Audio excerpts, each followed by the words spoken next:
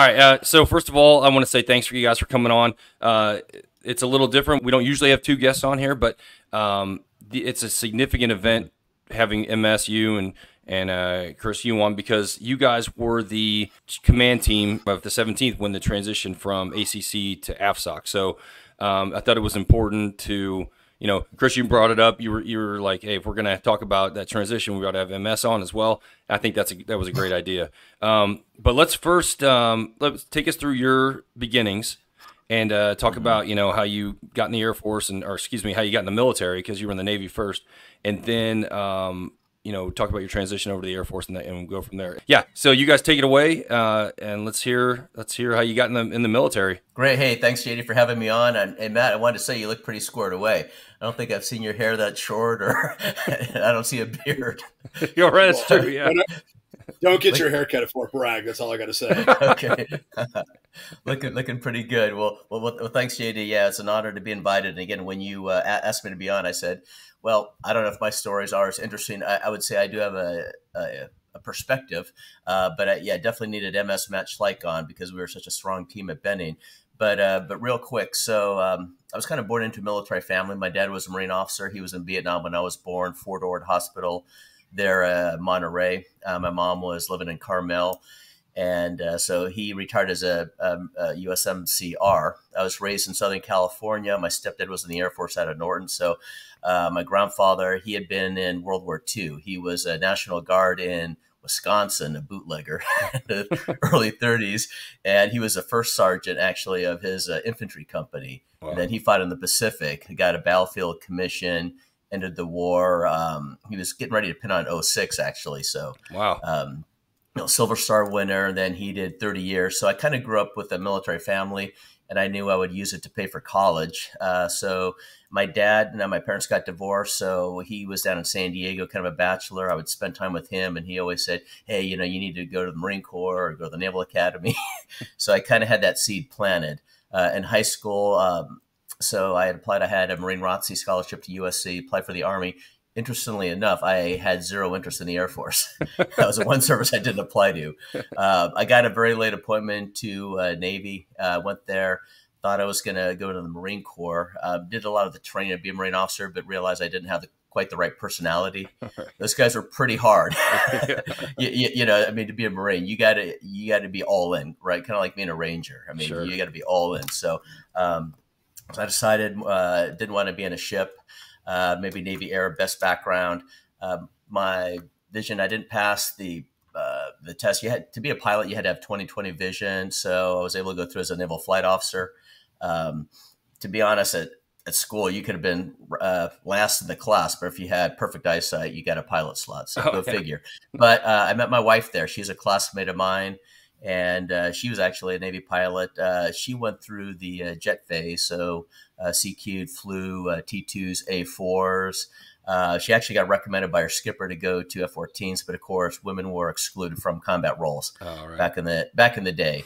She was a Navy brat. Her dad flew A4s, A7s in Vietnam. I was actually there when her dad pinned his wings on, so it was kind of neat. Oh, cool. And so my first assignment, I was at NAS Oceana, Virginia Beach, and she was flying C9s with every Navy Reserve squadron had a active duty officer attached to him. So anyway, so I did 7.5 years in the Navy. I was in 2 Tomcat squadrons, both great experiences out of Oceana, 2 Mediterranean cruises on the Saratoga.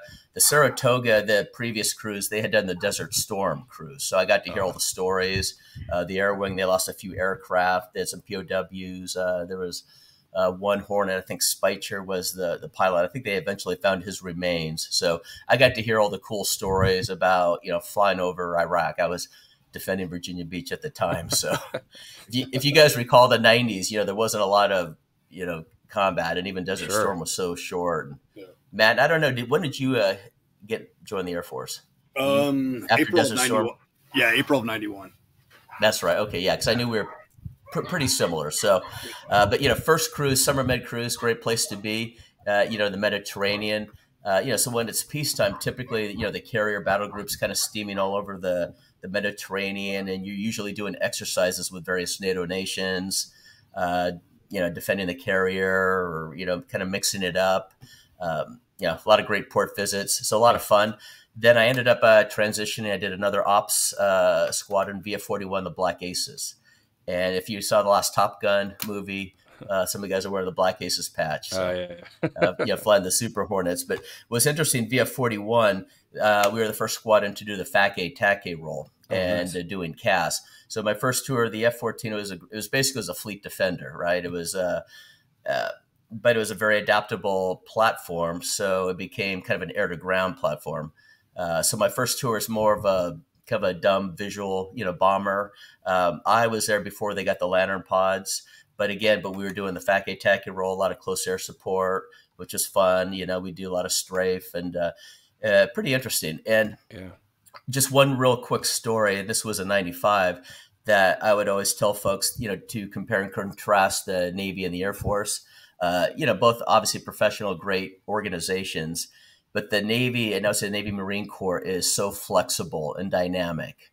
The Air Force is this big machine, right? The Navy Marine Corps will never win a war, but I think they're able to react faster. So it was the end of our cruise. In fact, during that cruise, we did some Southern watch went to the Suez Canal, flying over Southern Iraq. We were actually in Bosnia. If you remember, I was when O'Grady and his F-16 got shot down. They were flying out of Aviano. So we were in the same airspace. We kind of joked because the Navy, we were like a roving motorcycle gang flying all over the place, not too disciplined. And O'Grady's cap, because we actually got a debrief, they were like picture perfect racetrack cap patterns. So, but I remember that was pretty intense. We thought he was gone. And, then when, he popped up and was rescued by our forces, a week and a half later, it was kind of eye-opening. Sure. And then after that, the ROE changed, and then most of our missions were actually in the Adriatic. We couldn't go feet dry. So, but again, for the most part, I would say still kind of a peacetime cruise. So we were getting ready. Anyways, our cruise is basically at an end. We were getting ready to pull into Rhodes, Greece, right? Rhodes is one of the big party spots of the Mediterranean. And we were, in fact, we had a meeting. So typically Air Wing JOs, when we pull in, we would have duty every 3 or 4 days as a boat officer, right? There would be a ferry that would get all the ship's company out to the port, and you'd be there you'd be a scapegoat and something bad happened, right? It was one of the duties. So we were getting ready for the boat meeting, and all of a sudden we could feel the carrier just doing this 180-degree turn. It's hard to feel a carrier move, and we could feel it moving. And we're like, what's going on? The meeting was canceled. Back then we had satellite TV, so CNN was on in the ready room. And so downtown, I guess Sarajevo there was some mortar fire. And there was, Matt, you probably remember that. There was like the shelling of civilians in Bosnia. So anyways, but no kidding, the next night, our air wings actually launched combat missions. We didn't go, I think we launched some Hornets. We're still pretty far away, but the point is to go on a peacetime footing. We're going into a port the next day, and then we're steaming back. In fact, we were getting relieved by the Eisenhower. They're already in the Gulf, or I think they were still in the Atlantic, but on a wartime footing. So for a couple of weeks, and they called it Operation Deliberate Force, and we actually dropped some bombs. Actually dropped more in the Navy there than they did flying F-15Es. So we did that for a couple of weeks and ended up home. So, but it just goes to show how dynamic, right, and adaptive the Navy could be. So. That's awesome. And then so I went back to Oceania. I was never planning on doing a career. I was going to do a shore tour, and my goal was I wanted to get in the FBI. I wanted to, my dream job would have been, being a SWAT guy or, with the FBI. And anyways, it so happens I was at the NAS Oceania gym, and Matt, you had earlier asked about an alien you knew in Germany and who had been in the Navy. I just remember his call sign Duker. Kevin Martin, that was his last name. Yeah, that's right, Martin. Kevin Martin. Yeah, he was a good guy. I'd known him from Pensacola and Oceania. And so I said, hey, what are you doing? Because at the time the Navy was downsizing, right? The Tomcat was going to go away.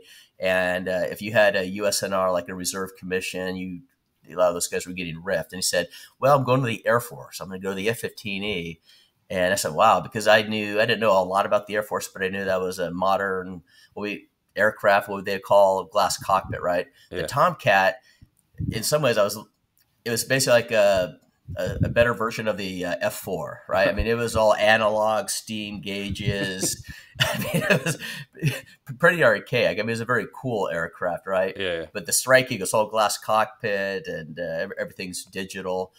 So I said, that sounds pretty cool. And I remember Duker say, well, but first I have to be an ALO. And I'm like, well, what's that? He said, well, it's working with the Army. It's like a ground fac. And I'm like, that sounds really cool because, again, you know, I'd always had like an interest in the ground combat kind of a scheme of maneuver.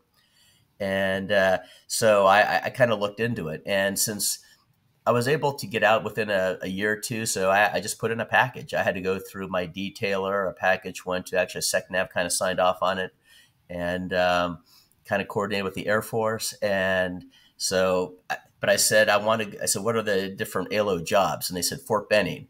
And when I was looking at Fort Benning, hey, there's a Ranger battalion there. They said, well, if you want that, you got it. So I was basically able to kind of work my orders there. Pretty interesting. And, you know, funny story. So, you know, my wife and I, we lived large in Virginia Beach, right? You know, we were there 7 years. So we had a lot of fun, let's just say. Yeah. New Year's Eve partying. We had a big suite. A lot of our friends are there. So my wife, she swore me into the Air Force at midnight, December 31st, nice. 1996. So anyway, so I think January 1st, of course, that was a holiday. So on January 2nd, I remember I called Langley. So I had to go up and get an ID card. And I had no idea. I didn't, you know, what kind of uniform. And I remember I called the personnel, said, what do I wear? And they said, we don't care. Can I wear civilian clothes? Sure.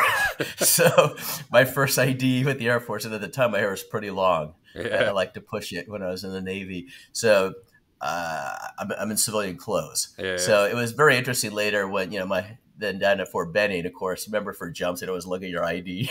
Oh, yeah. Say, who are you? You look like some undercover AFO guy. Yeah, right. Yeah, so it was fun. But that was my kind of transition. So then the first school was, you know, JFC, right, or Hurlburt.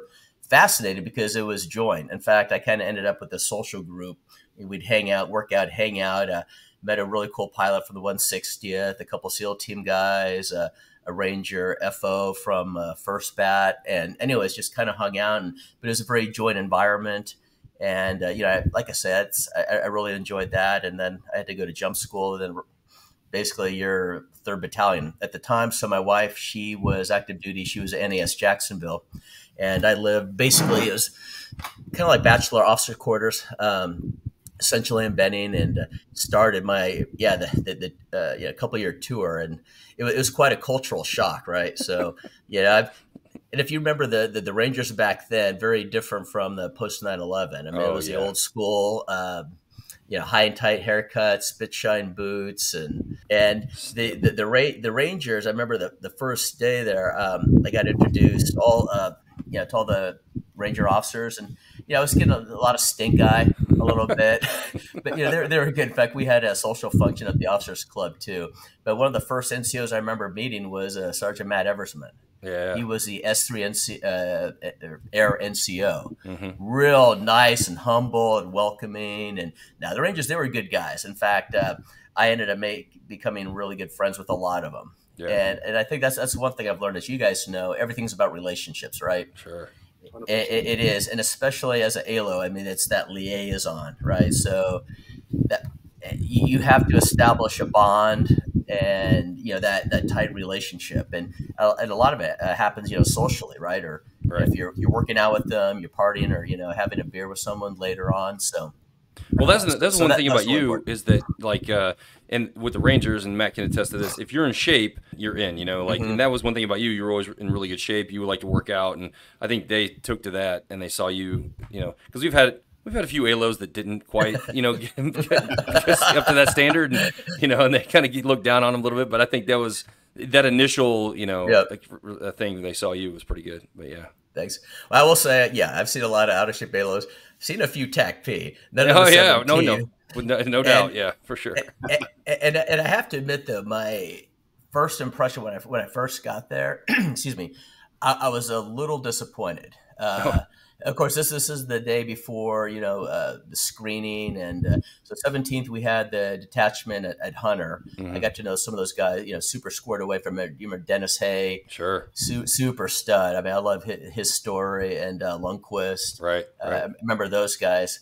But we were kind of in the infancy, right? And it seemed like, just my perception, TACP, a lot of it was timing. If you happen to be in a unit, that was assigned to support, like a soft unit, you were there, you got the job. And so, in fact, what I remember, JD, you were the first TACP that we actually recruited or you sent off station. Right. Remember? And then Quisenberry came from Hawaii. I mean, but I'm saying, but by the time I left, just within that short 2-year period, I mean, we were, full up. And I remember Jazz Erickson, when he showed up, that really started it. I mean, sure, for sure. And Jazz was a stud. He had combat experience with Third Bat. I forget which Ranger Battalion he was with, but he jumped into Panama with Third Bat. Yeah, with Third Bat. Yeah, so obviously he had a lot of credibility, and then we had guys who really were motivated, really wanted to be there. Right. Yeah. And so, and Jazz was phenomenal. We made a really good team. Oh, yeah. And what I loved about that job, I would say, is that we kind of roles, but we were tight knit. We'd work out together. We were in the field together. We kind of had our niche, right? My job was, a lot the integration with the staff and the leadership to Jazz. I mean, that's the thing in TACP. You guys were like fire and forget, AMRAAM or a Phoenix missile. It was so professional, squared away. It made things easy for me. But what I loved is that cohesiveness that we had, right? Yeah. Remember, we spent a month in Panama and all our little, TDY trips. Yeah. And what I loved about that, especially the 17th, everyone was so professional. Like, we could go out socially, and still have fun, but where, like, when I was in the Navy, it wasn't done. Right. And even the rest of my time in the Air Force, things were more separate, right, with, the ops side maintenance. And so, in fact, you guys were the ones, the TACP who, trained me up.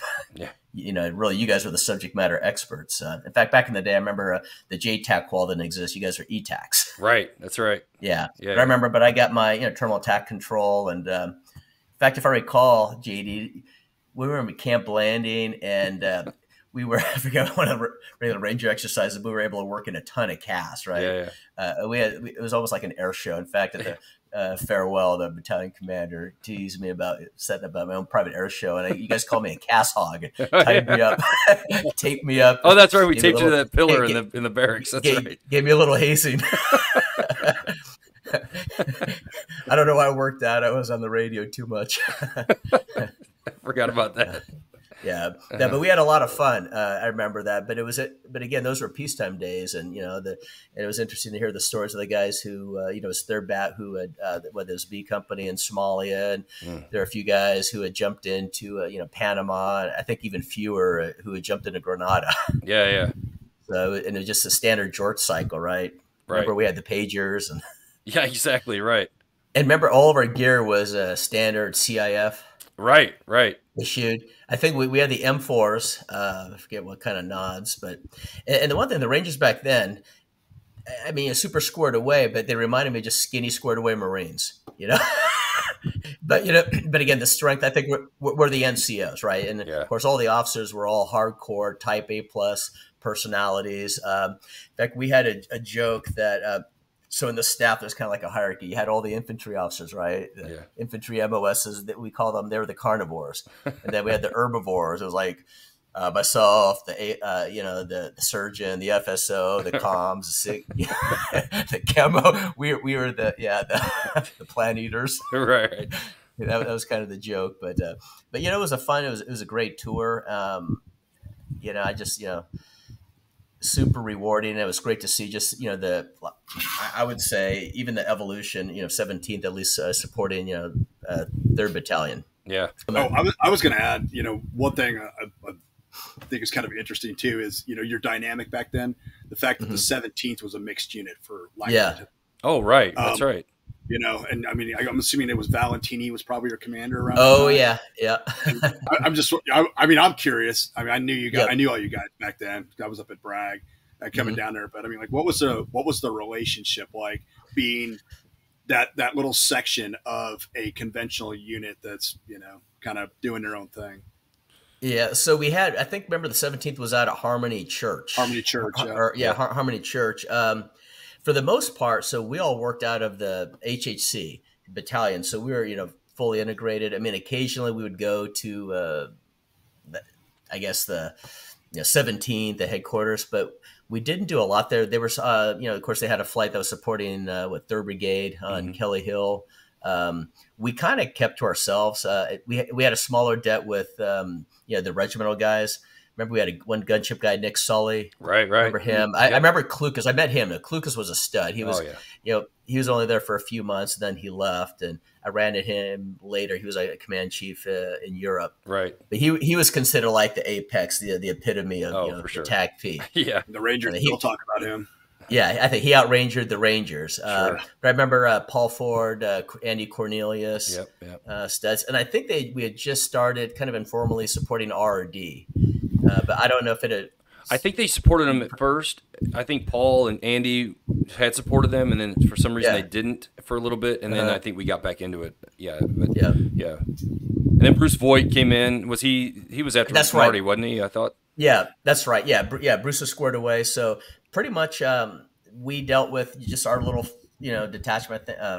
I'm trying to even think what we were called. I think we were B flight, but then, we just they're back. We had PT. We just were together almost all the time. We'd do some things with the regimental folks. And then fast forward, and then so real quick. So then I ended up going through Seymour Johnson 9 months, get kind of qualled F-15E. I was in RAF Lakenheath. Fun tour there. A couple of deployments. As you know, in fact, Matt, when I was listening to you and Brandy talk your podcast, you mentioned it's so true. Time, right? In the military, timing's everything. Who gets the right missions. In the 90s, Lakenheath was a place to be. Early 2000s, it was everything.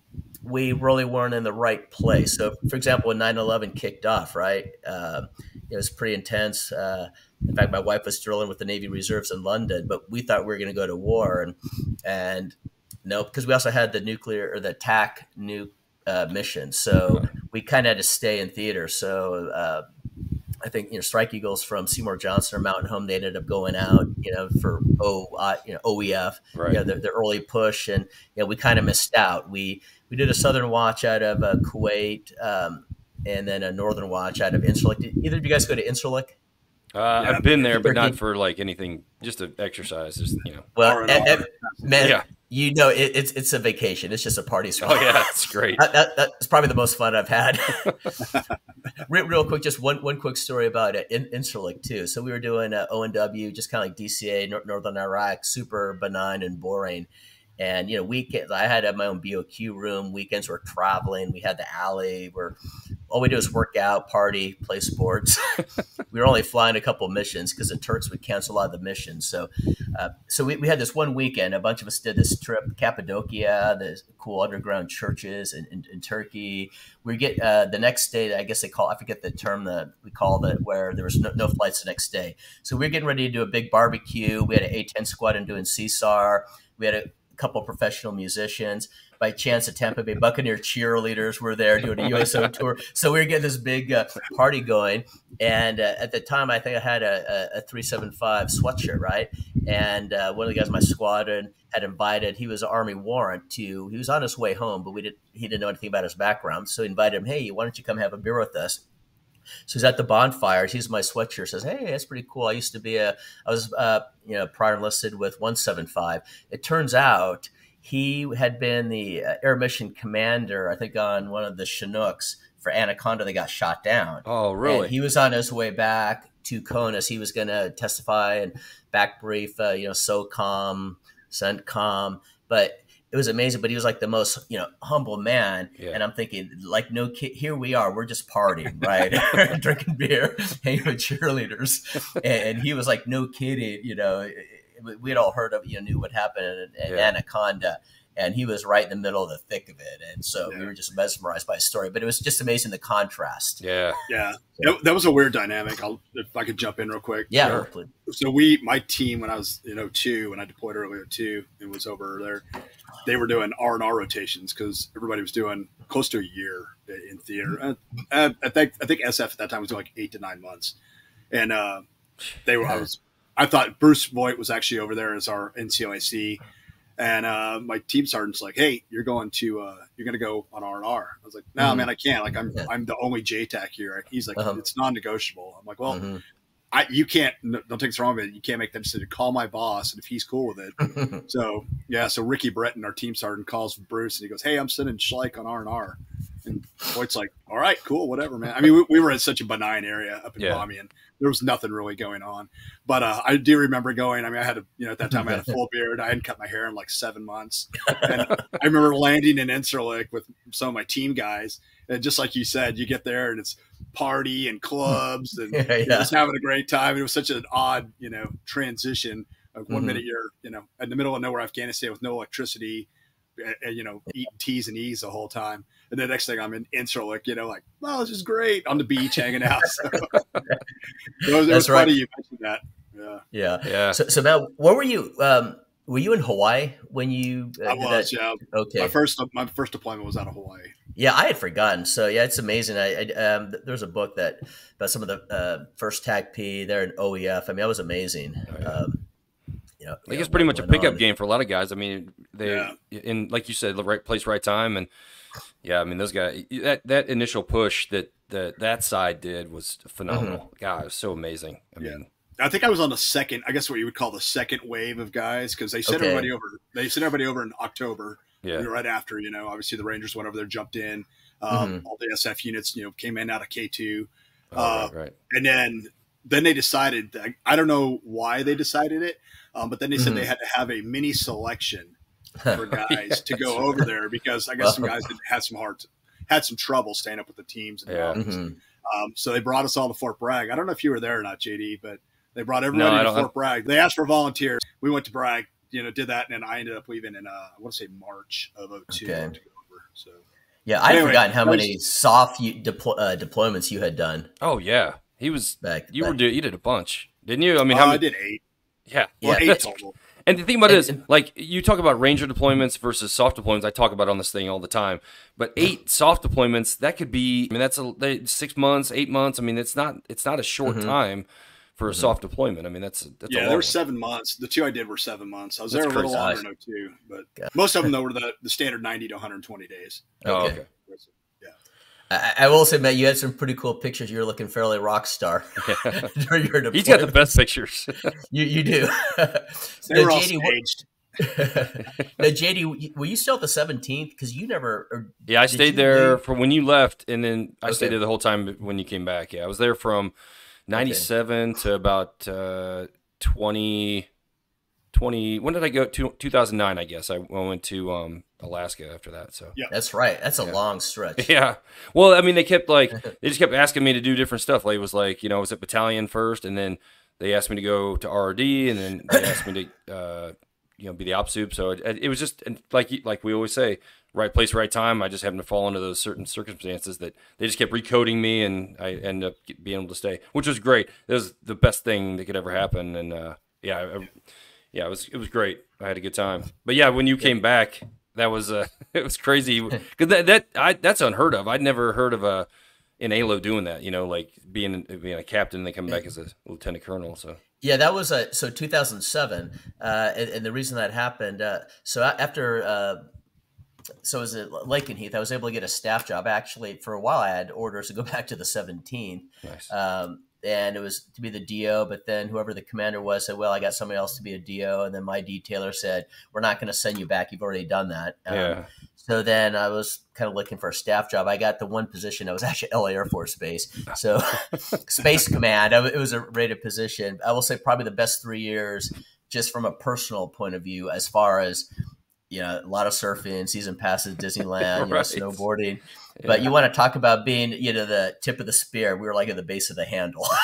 So, I was dealing with acquisition and engineers, and, I had a team. It was, I did a lot of PowerPoint briefings, but I will say, I did have one cool deployment. I went to Afghanistan, and I was actually out of Kabul, CFC Alpha, kind of the overall coalition, headquarters. And I was the counter-narcotics planner. Nice. And again, just cool position. So, but I was working not only with, NATO, ISAF, but the Afghan Ministry of Interior, the State Department, UN, DEAINL. And back then we lived in drug lord houses in Kabul. We'd have these Afghanis would take us in a taxi to, where we worked.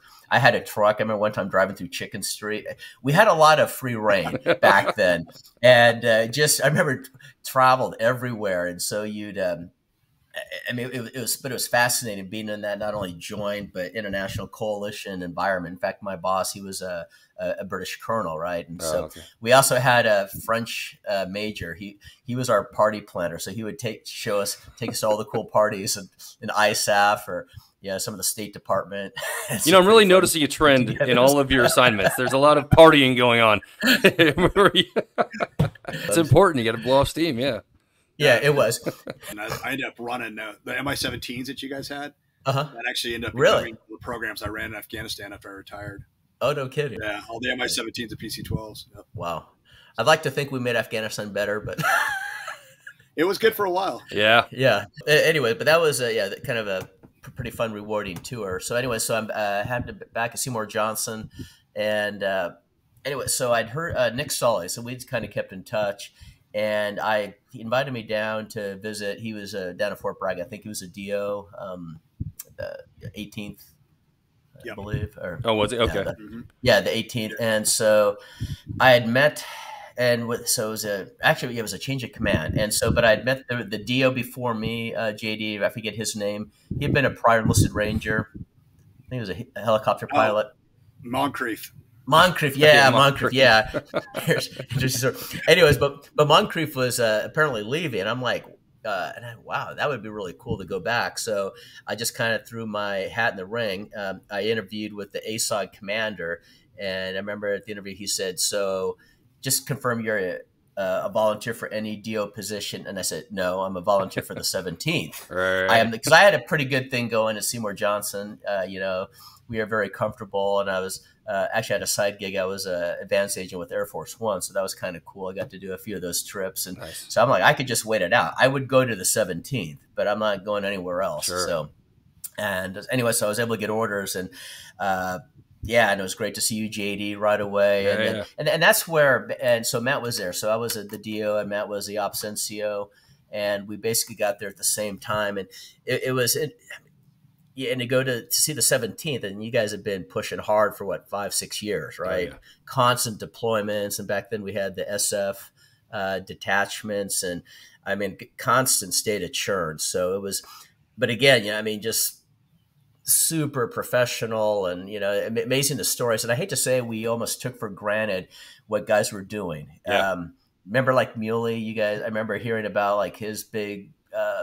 Incident, like a 24-hour firefight, big stack of aircraft, and then like Matt and JD hearing about your stories, and it was just kind of hard to believe, but it was just it was standard, right? Right, yeah. It was. It's crazy to think that it had become routine, but essentially it had. You're right. And it was just amazing. But it was at that point, the 17th was all kind of soft side. We're still technically under ACC. And I think it was later that year when we added the guys out of Fort Lewis, right? The 275. Yeah, we did. Yeah, we had the guys at Bragg, and then the guys at Lewis, or basically all the guys that fell into the 18th came underneath, and then the Lewis guys were the last ones to move over. Yep. And I want to get your take too, especially Matt, because at least at that time, the Air Force was doing it right on the mission, on the Ranger side, right? The manning was up, and the guys were fully integrated into the battalions and their companies and the George cycle with the SF. And I remember, we had great TACP at the SF side. And, my understanding, they were basically set up back in the 90s, kind of do more ECAS training, right? So they weren't technically aligned with the group. Those positions were never, and, I'm sure there's somebody on here that could probably correct me, a Mark Lutz or a Doug Tillman, but Kenny Watterson. But those positions were always set up to essentially provide ECAS training to to the teams out there, to whoever they could, and the guys that you had two units actually at Fort Campbell. One was with 5th Group, and the other one was with the 160th. The 160th guys were essentially there to run the ranges. So those positions, they did go on deployments with them. They would go with them, but there was never any kind of formal agreement where those individuals stationed there were supposed to provide direct support during combat or contingency operations. That kind of morphed itself. And I don't know if the doc statement, I don't think it ever changed even the whole time through OEF and OIF. The guys just kept deploying with them. Yeah. So, which kind of speaks volumes about the kind of caliber of dudes that supported those SF units. They were like, that was not, they could have very easily said, nope, we're just trainers, we can just hang out here, but they were such hard chargers. They're like, no, we're definitely going with these guys. And then and they weren't manned appropriatly. I mean, they had, like, geez, how many ODAs are out there? I mean, who knows? Yeah. But like, Jesus, and there was like 4 or 5 guys supporting four guys supporting a special forces group. Yeah. It's amazing. And weren't we down to like 3 per group a couple times? Yeah, we ran into some issues just keeping it 40 man. I mean, and the guys that were there, they had phenomenal relationships with certain elements. It was just, you had such they had so many people to quote unquote support. Right. Trying to develop those relationships, and they did a phenomenal job doing it, just because they were inserting themselves with those teams and with the leadership. Yeah. It was difficult. I remember, I think it was Campbell talking to one of the Army, the battalion commanders, and he expressed his frustration, not with the individuals, these are studs, but that there weren't enough, and there was no formal relationship. Like, I can't even guarantee they're going to deploy with us. Right. Well, we went from 4 to 8. I remember that was a big deal, and I think that happened while JD, me and you were at the 17th. Yeah. That we like doubled our numbers and then went on a mass recruiting deal. But even 8, I mean, you're still at that time they wanted us to man down to the ODA, and that was just impossible. With the number of ODAs they were deploying. So that's when obviously CCT was directly involved. The SF were trying to create their own JTACs, and we were trying to provide as many full-time people. And then we kind of got away from the augmentee thing after I think 03, 04, we quit doing the augmentee thing. Yeah. So Emma, are you enjoying being a man of leisure? I am. It's not bad. I'm actually going back to work though. So. Oh, are you? What are you going to do? Yeah. I'm doing some consulting now. I'll talk to you guys offline about it. Okay. Oh, no kidding. Cool. Yeah, last year was a big travel year. I quit working essentially January of last year.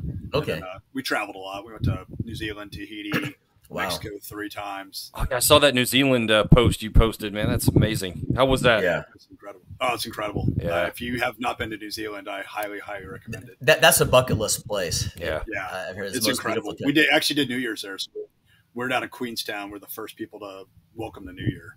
Oh, all right. Gosh. Yeah. That's awesome. Well, that's good. Well, you guys deserve it though. And also, you were crushing it with MAG, right? Weren't you kind of senior leadership? I was. Management. Yeah. I was, and then and then our leadership, senior leadership changed. Our C-suite changed out, and things got. I just quit enjoying myself. Yeah. Okay. It's time to do something different. That's kind of why got like 17. I was going to say it's kind of like how you retired. Yeah. Hey man, it's if you're not having fun, what's the point? Exactly. No, for sure. For sure. Yeah, but hey, JD, one thing I wanted to ask. So, what was the transformation? So, the 17th, when you first got there, back, you must have shown up like 98, right? I believe it was like October '97, I think, when I got there. Or 97. Okay, 97. Then through 2007. It was like it was exponential because like you were talking about we started off with just the CIF kit, and the Rangers didn't really have they had all the we're still wearing LBEs and ammo pouches and 1-quart canteens and a 2-quart canteen on your ruck. And then it grew because out of the necessity. We tried to deploy with that kind of equipment. The nods we had were substandard. I think we had PVS 5s when we first got there. And then I know it was crazy. And then we got the 14 eventually, and then we ended up. I think we got the PVS 15, the dual tube, before the Rangers did. I don't think I don't think anybody had those. But yeah, it was amazing that the change in like body armor and just equipment, and we kind of had to fight. I want to say, Matt, correct me if I'm wrong. You came in, you were there, you were involved with this, but I think we had to fight to get the body armor that the Rangers were using. I think in that regard, they led the way on that. They were. Yeah, that was if you want to say the straw that broke the camel's back for us really wanting to leave ACC. Yeah. That was it, because we were sending guys. You were supposed to be X-raying your body armor so often, blah blah blah. And the body armor that we were sending guys down with, we didn't even have enough of it. I don't know if you remember. Yeah. I was literally Right. borrowing plates Yep. from the 15th ASOS from the commission Wow. because ACC would not buy us body armor. Their whole thing is like, we'll get it from the Rangers. And it's like, well, that's not the right answer. Right. You know, especially at the rate we were deploying. So I remember going to, I forgot who was running the 15th, whether it was Stockman or Corbett. And I'm like, hey man, can I sign out plates and some body armor? And I remember, they were just looking at me like I was crazy. Yeah. You know, I remember that. And in fact, Matt, you just kind of brought up a good point too. And I kind of remember even from my days, you know, late 90s at the 17th and then in 2007, still under ACC. But it seemed like the rest of the, I'd say, conventional TACP community didn't like the 17th. That was kind of the perception. Maybe not too strong of a word. I think that maybe the leadership, they had a feeling, and I don't know, this is the feeling I got. It was like they didn't like us because they thought we didn't like them or something. You know, it was more like, because I don't think we had any ill will, especially towards the 15th. We were definitely ingrained with those guys. I mean, we trained their dudes, and we did stuff. But Matt, maybe you talk to that. If you guys, we just had some, you know, I don't want to say poor leadership, but some uneducated leadership at ACC and at the Pentagon. At the time, senior enlisted leadership. I won't even blame it on the officers. It was the senior enlisted leadership that just, you know, still were in that, you know, we're evolving so fast during GWOT, and they're still in this mindset of, you know, the fold a gap and, you know, you've got your relationship with the Army. You should be getting all that stuff from the Army. Yeah, but man, we're not. This isn't like I get body armor issued once and it's good for 10 years. These guys are every 6 months. These dudes are going down range, and you know, and using this shit. Not to mention the training the guys are going through. So it was very, you know, maybe that was bad on, you know, my part and some of our part that we didn't educate those guys. There was always, I forget, there was always a senior, you know, E9 who the functional chief, right, at ACC was always kind of like the naysayer. It was always hard to work personnel assignments. I remember it was not a frustrating. big fan. It was frustrating because they didn't. It was almost like they didn't believe us. Like they thought we were trying to get over, which is kind of like. I mean, again, I love this career field, but that's kind of the way old school kind of guys thought. Like they never believed anything you said. They always, because I mean, frankly, it was justified because most people were trying to get over. They were trying to get extra stuff and trying to, you know, skate or whatever. But you know, we weren't. We were actually like, no, we need these nods. We need this body armor. We need this PEQ on our weapon. I couldn't. You know, it's amazing. You go out to the range with Rangers, and they were like, oh, just shoot your laser down here. And it's like, what laser? What do you mean? And you know, so that's the kind of stuff that we were trying to convey. And since nobody else really had that kind of stuff, and nobody had been exposed to it, they didn't, I guess, believe us or that we really needed it. But I mean, that was really where that was where the push to move to AFSOC really started. We had talked about it, and I'd had meetings with Jazz prior to when I was down at 720th here at Hurlburt. You know, I'd talked to Jazz a few times. Not Longoria, LaMonica, Chief LaMonica was down here. And I think it was Colonel Thompson was the group commander at the time. You know, and we just had some discussions, even their predecessors, on, hey, what do you think about the soft TACP guys, the Rangers and TACP guys moving to AFSOC? And I said, I think it'd be great. You know, so you start having these conversations, and then, like I said, when I got to the 17th and really saw kind of the problems, and what I was really amazed with was how much resistance I met with from guys at the 17th that did not want to go under AFSOC. And I had been there. I saw, you know, how much when I deployed in 2005. I saw how much AFSOC spent on me, one individual. Probably $40,000 worth of equipment for one deployment. And I was like, we're crazy not to want to be a part of this. You know? Exactly. So that was kind of the genesis of it. Of that final. I think the wheels were in motion, but man, that just fighting for body armor for dudes to go down range was just absolutely foreign to me. Yep, I remember that. So in 2007, because I know, Matt, you had really paved the way. And I'd forgotten you were actually with the 2-1 up at Pope, right? In 1997, like the first, the first TACP had actually be. I don't know if you weren't officially assigned, but you. No. They did it was Colonel Longoria was the commander of the 2-1 at the time. He was in 05. And then, and actually it's kind of funny because Jeff Staha was the blue team leader. And I know you've had him on here before.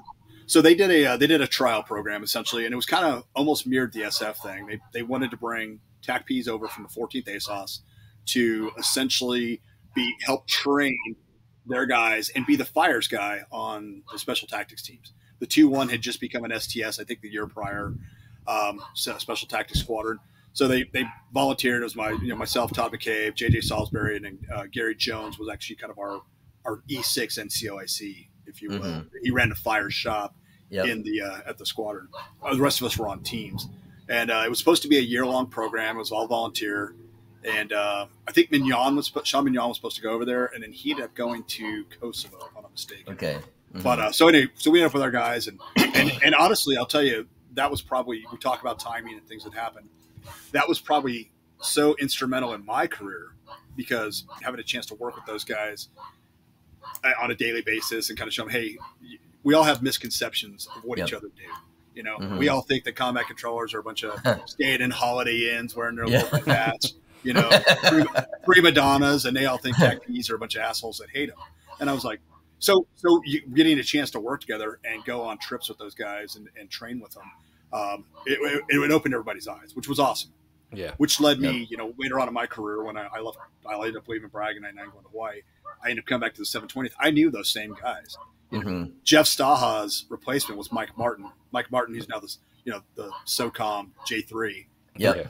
You know, I mean, I could just go down a list of names of guys that were captains and staff sergeants that became command chiefs.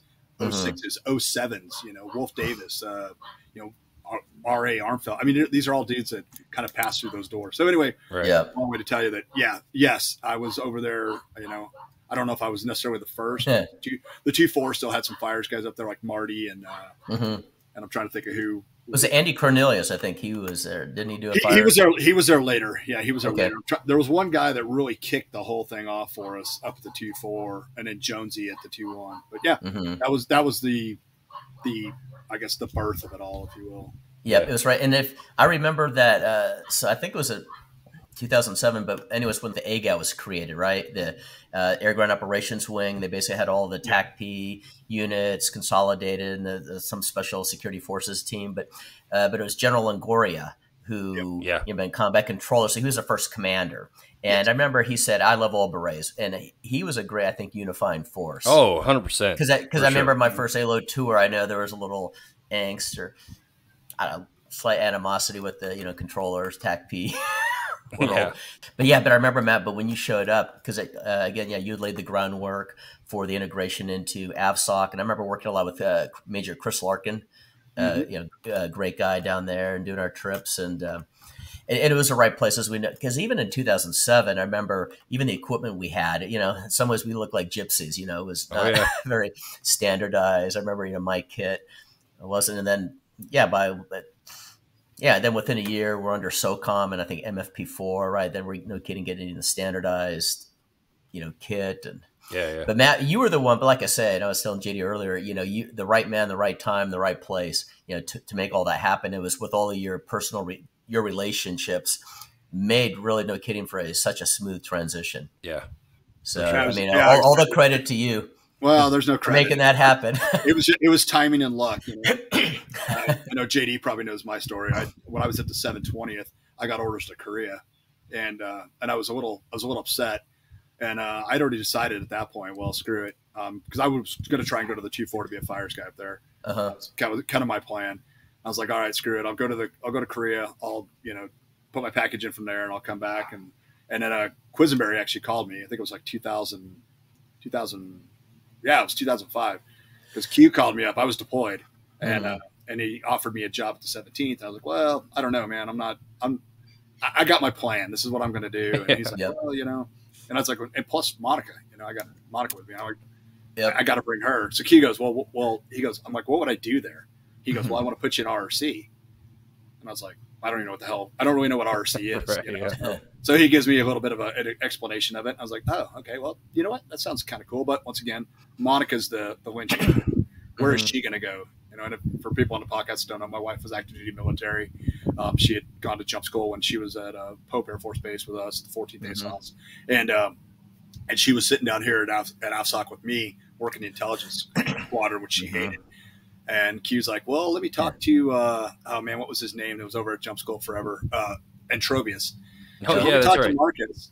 And yeah, and then we got Monica orders to Fort Benning as a black hat, and then I got orders. You know, Q was able to get my orders to Korea canceled, pulled me up to the 17th, and the whole time I'm overseas. And I remember I went from going to RRC and being really excited to, oh hey dude, sorry man, you got promoted, so now you're gonna end up being the B flight NCOIC with 375, and I was like, okay, well not as attractive, but okay, I'll do it. That's cool. And then Q gets orders, and it goes, oh, by the way, and the next phone call is, you're going to be the ops soup. And I was like, son of a, I was like, that's not what you guys offered me. Yeah, I would have never volunteered for this, man. To be the ops soup. I was like, I got some fight left in me, man. I don't want to be in that position. So anyway, that's though, in a testament to you though, like you knew you had an SF background essentially, and I think we talked about this on the first one, but I want to reiterate it because I think it's really important. You coming into the Rangers, you didn't just like come in and act like you owned the place and thought you knew everything. You went on a deployment. I think it was with First Bat. Didn't you go on a 90-day or 120-day deployment where you did? Yep. It was over 100 missions. I mean, you did. You were it was short. They were short guys, and asked, hit me up and asked me if I'd be interested in going deploying with OLA. And First Battalion, I was like, yeah, man, sounds fun. So it was great. I got to deploy with those guys in 2008 with a platoon. And we were up in Mosul and pretty busy. Bobby Pena was actually in our sister platoon over there. Oh yeah, so me and him were running and gunning the whole time. It was a lot of fun. It's probably the most fun I've had on a deployment. Deployments like an SF deployment is, you're going out, you're engaging, you're coming back, you're drinking beer and hanging out and having a good time. The Rangers, it was like it's just fight, the entire time, which I loved, and I love both missions, but that was probably the most fun I ever had on deployment. Just being around, I was 30, 2008, I was 36. And I think I was the oldest guy in the platoon. And I was an E8. So I was like, next to the first, or the highest ranking guy in the platoon. Right. Next to the PL. So, it was pretty fun. It was, like I said, being around all those young dudes and how motivated they were and how good, just how good the Rangers were and are. That was a blast. It was pretty unheard of. I mean, like you said, it wasn't like you just went over there to do an advisor role or sat in the talk. I mean, you were like a, company JTAC as an E8, I mean, that was very commendable that you did that. I thought that was so awesome. It was great. I was very fortunate for the opportunity and very thankful. So meet some great people that I still talk to people about. So. I remember you really bonded with them, and they wanted you to come back to Ranger Prom. Yeah. That was funny, but but the Rangers had evolved. And just one quick, just an observation. So I replaced Belk. So at the senior level, 17th, we would do a fires desk, and I think Bell, he was at TF-17, and so I replaced him as a J3 fires. But I remember at the time we had it was at a buy-up. We had the 275 folks were kind of operating there, and I remember after one mission. Trying to remember which one of our JTACs, but I saw him after a mission. It was early morning, and just the swagger, the kit, and of course, the Rangers, they had, now they were growing their hair out a little bit, but they looked like operators, and it was a complete 180 from back in the late 90s. Yeah. When again, they looked like skinny, squared away Marines. Now, and then Rangers were doing their own missions, and I mean, what I'm saying is. This was 2007, but wow, they've really evolved, and they just keep evolving. Now when I see recruiting commercials for the Rangers or TACP, it's like, pretty impressive. So, but just visually for me, it was quite a transformation. Right. Yeah, it was kind of like out of necessity. I mean, they had to step up. There were so many missions because you think about it. We talk about Panama and Grenada, and we talk about Somalia. Those are isolated incidences, essentially, maybe a couple of days here, a couple of days there, even Desert Storm, 100 hours. But this was like 10, 15, 20 years of the kind of missions Matt was going on, like 100 plus missions per deployment. Yep. So like the lessons being learned were just, exponentially more than anything else we'd ever experienced. So yeah, they just became these supermen as the GWOT went on. Yeah, it was awesome. And I would say that was the task force as a whole. For sure. I remember just, I think I don't know if I talked about this last time or not, but I'll never forget when you're there and you get notified of a mission. You walk into the You walk into the jock, you get your products, you go over, you brief, and as you're stepping to the strikers, at that time, all your assets are moving. Like they're all coming to support this mission. So as I'm walking, I'm checking in with the 58Ds and a U-28 gunship or whatever supporting me there. One of the contractor aircraft, Greyhound or Dare, and it's just, it was so fluid, and we were so honed as a unit. And this was every Ranger platoon, every CAG troop, every, I can't speak to the SEALs, but I'm sure they were the same way. But at that time, I would say by 2008, it really started in 2004, 2005, guys really started ramping up. By 2008, 2009, there was no one in the world that I think could have defeated a Ranger platoon. Oh, 100%. It was insane just how fluid everything was. Go out, do a hit, touchdown, jackpot, roll back, and just wash, rinse, repeat. Sometimes four times a night. Sometimes, Sometimes you didn't even come back. Sometimes you went from that target, and it wasn't even. It was like a new target that you had to go from the other one. Yeah. They're like I said, 58s are dropping your products on the top of a roof. It was awesome, man. That's what I said.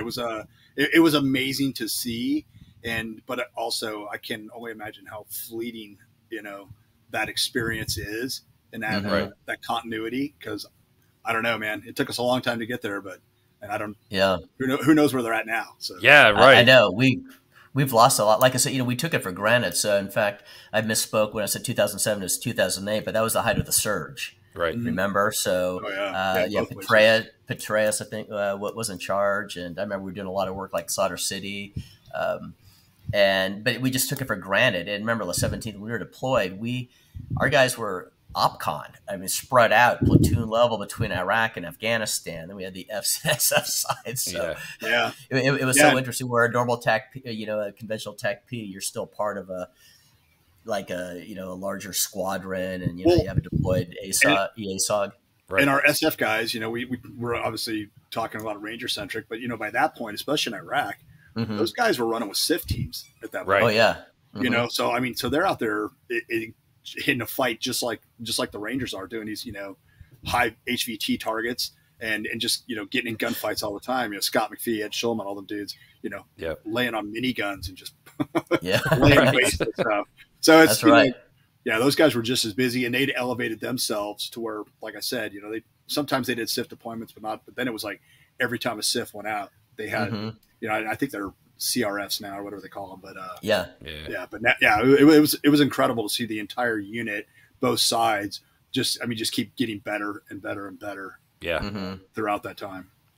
And from what I understand, they're even better now. Like they're head and shoulders above where even we were. It's just it's great to see. I love it. And like I was talking to Chachi recently, and he was saying the same thing. Like if you set the stage and you prepare these guys, that's the way it should be. The guys coming from behind you should be equal. I think you said it too, Matt, on that first podcast. They should be as equal or better than us, and that's the goal: is to make them better than us and make the 100%. Unit better. Yeah. If they're not, you're failing. So right. Yep. And I think a big part of that evolution. So remember, 2008. I know we chopped over to AFSOC, and remember we did that cool ceremony down in Hurlburt. But I think that year we started doing assessment selection, not only for TACP and ALOs. And Matt and I remember we spent a lot of time in Hurlburt running those. We did. And I thought that was pretty squared away. Yeah. CK, you were obviously the commander at that point. When we went over to AFSOC, and I know I remember sitting down with LA down here at 720th. You were probably there too, and we kind of started. And JD, I think I've told you this. I actually have my green book where I wrote out where the whole structure. I still got it here. It has the entire structure of what I thought the 17 should look like, and even breaking guys off to the STSs. And we had 15 positions. Initially they gave us the world. They were converting Charlie 2 combat control positions over, or whatever, one Zulus now. And then we ran into the problem of we basically got everything we asked for. And I remember LA going like, all right, man, but here you go. Yeah. Kill them. Yeah. And we run the first assessment and like 4 dudes show up. And I was like, oh God, what just happened? I know. We were still fighting ACC, not letting guys come to the selections, because obviously you can't rob Peter to pay Paul. That's right. But at the same time, man, you were really, how many guys did you lose because you didn't allow them that opportunity that got out? Because like, screw it, Like, why not just let them do it? Like I never understood that holding the guy back. And then Matt, you also we're able to get we had a lot of support positions that, if I recall, did not materialize until after I left, because we were pretty thin. I think we had 1 or 2 guys in the front office. So you and I, we did a lot of those. 2 supply guys. We did a lot. Yeah, we had one supply. We had Donnie, AK, and Morgan, and I think that was it for support. Yeah. That's right. Yeah, they did everything. I was like, yeah.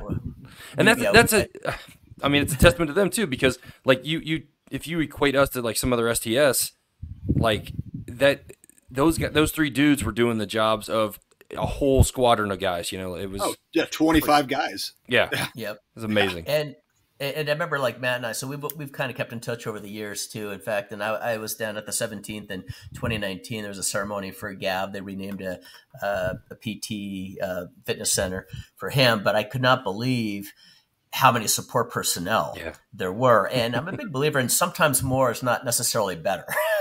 So you gotta have the right guys. Yeah. Sure. Yeah, you gotta have the right guys. And sometimes, like, to me, the 17th and the TACP, we were hungry. You know, everybody was, dual qualified, would handle many additional duties and responsibilities to make it happen. So yeah, I mean, JD kind of kept their edge. Yeah, JD was OpSoup, chief of Stanival, like lead trader. Yeah, armor. I don't know. Yeah. That OpSoup job was that was no joke, man. I mean, because like you guys alluded to, at any given time, a third of the squadron was deployed, and at all times, so even with the SF guys, I mean, it was even more than that. And it was just constant, like, meetings with 720th and, like, just constant battle tracking. And yeah, that was a stressful job. Yeah. It was, but Matt, but listening to you and Brandon, your podcast, and you brought up a good point. So, like to say, I was always a big believer, and I know we were we were, like, I think, in meld and sync, the entire time. But because the folks were so busy and with the constant, combat rotations, we were both very big on not micromanaging. Yeah, you guys are great at that. Let in the NCOs run it, and if you can take time off, take time off. I always hit a clock watcher, so I was very big on do what you need to do. If there's something to do, be home. Enjoy that time off, because you can't pay people more, but if you can give them time off. Sure. So we are very big on that. So you two were the biggest. You ran the biggest defensive screen for all those guys. I mean, they said it. They really liked the fact that you didn't let all that kind of creep trickle down to them. You let them, like you said, you let them get off, you let them train, you let them do what they need to do. Yeah. Sorry, go ahead. Remember Blues Monday? We kind of pushed off that. I don't think Blues Monday. We never did it. Whose brainchild was that in the first place? I mean, come on, what a Jiminy Christmas. Yeah, no, it was great. It was, well, as a squadron super at that point, it was great having CK as the leadership, because you listened. That was what was so awesome, man. As you've said, you sought advice, and if I gave it to you, you may not have always agreed with it, but at least you listened. Yeah. And I mean, in most cases, you implemented, which made you such a great commander for us at that time. Because your successor was a little different, but yeah, it was nice, and I've always been a huge fan of that. Like, why? Why would you? You don't need to overburden guys. Yeah. If they start doing dumb shit, obviously you correct them. If they're OFO all the time. But our guys were pretty damn well disciplined.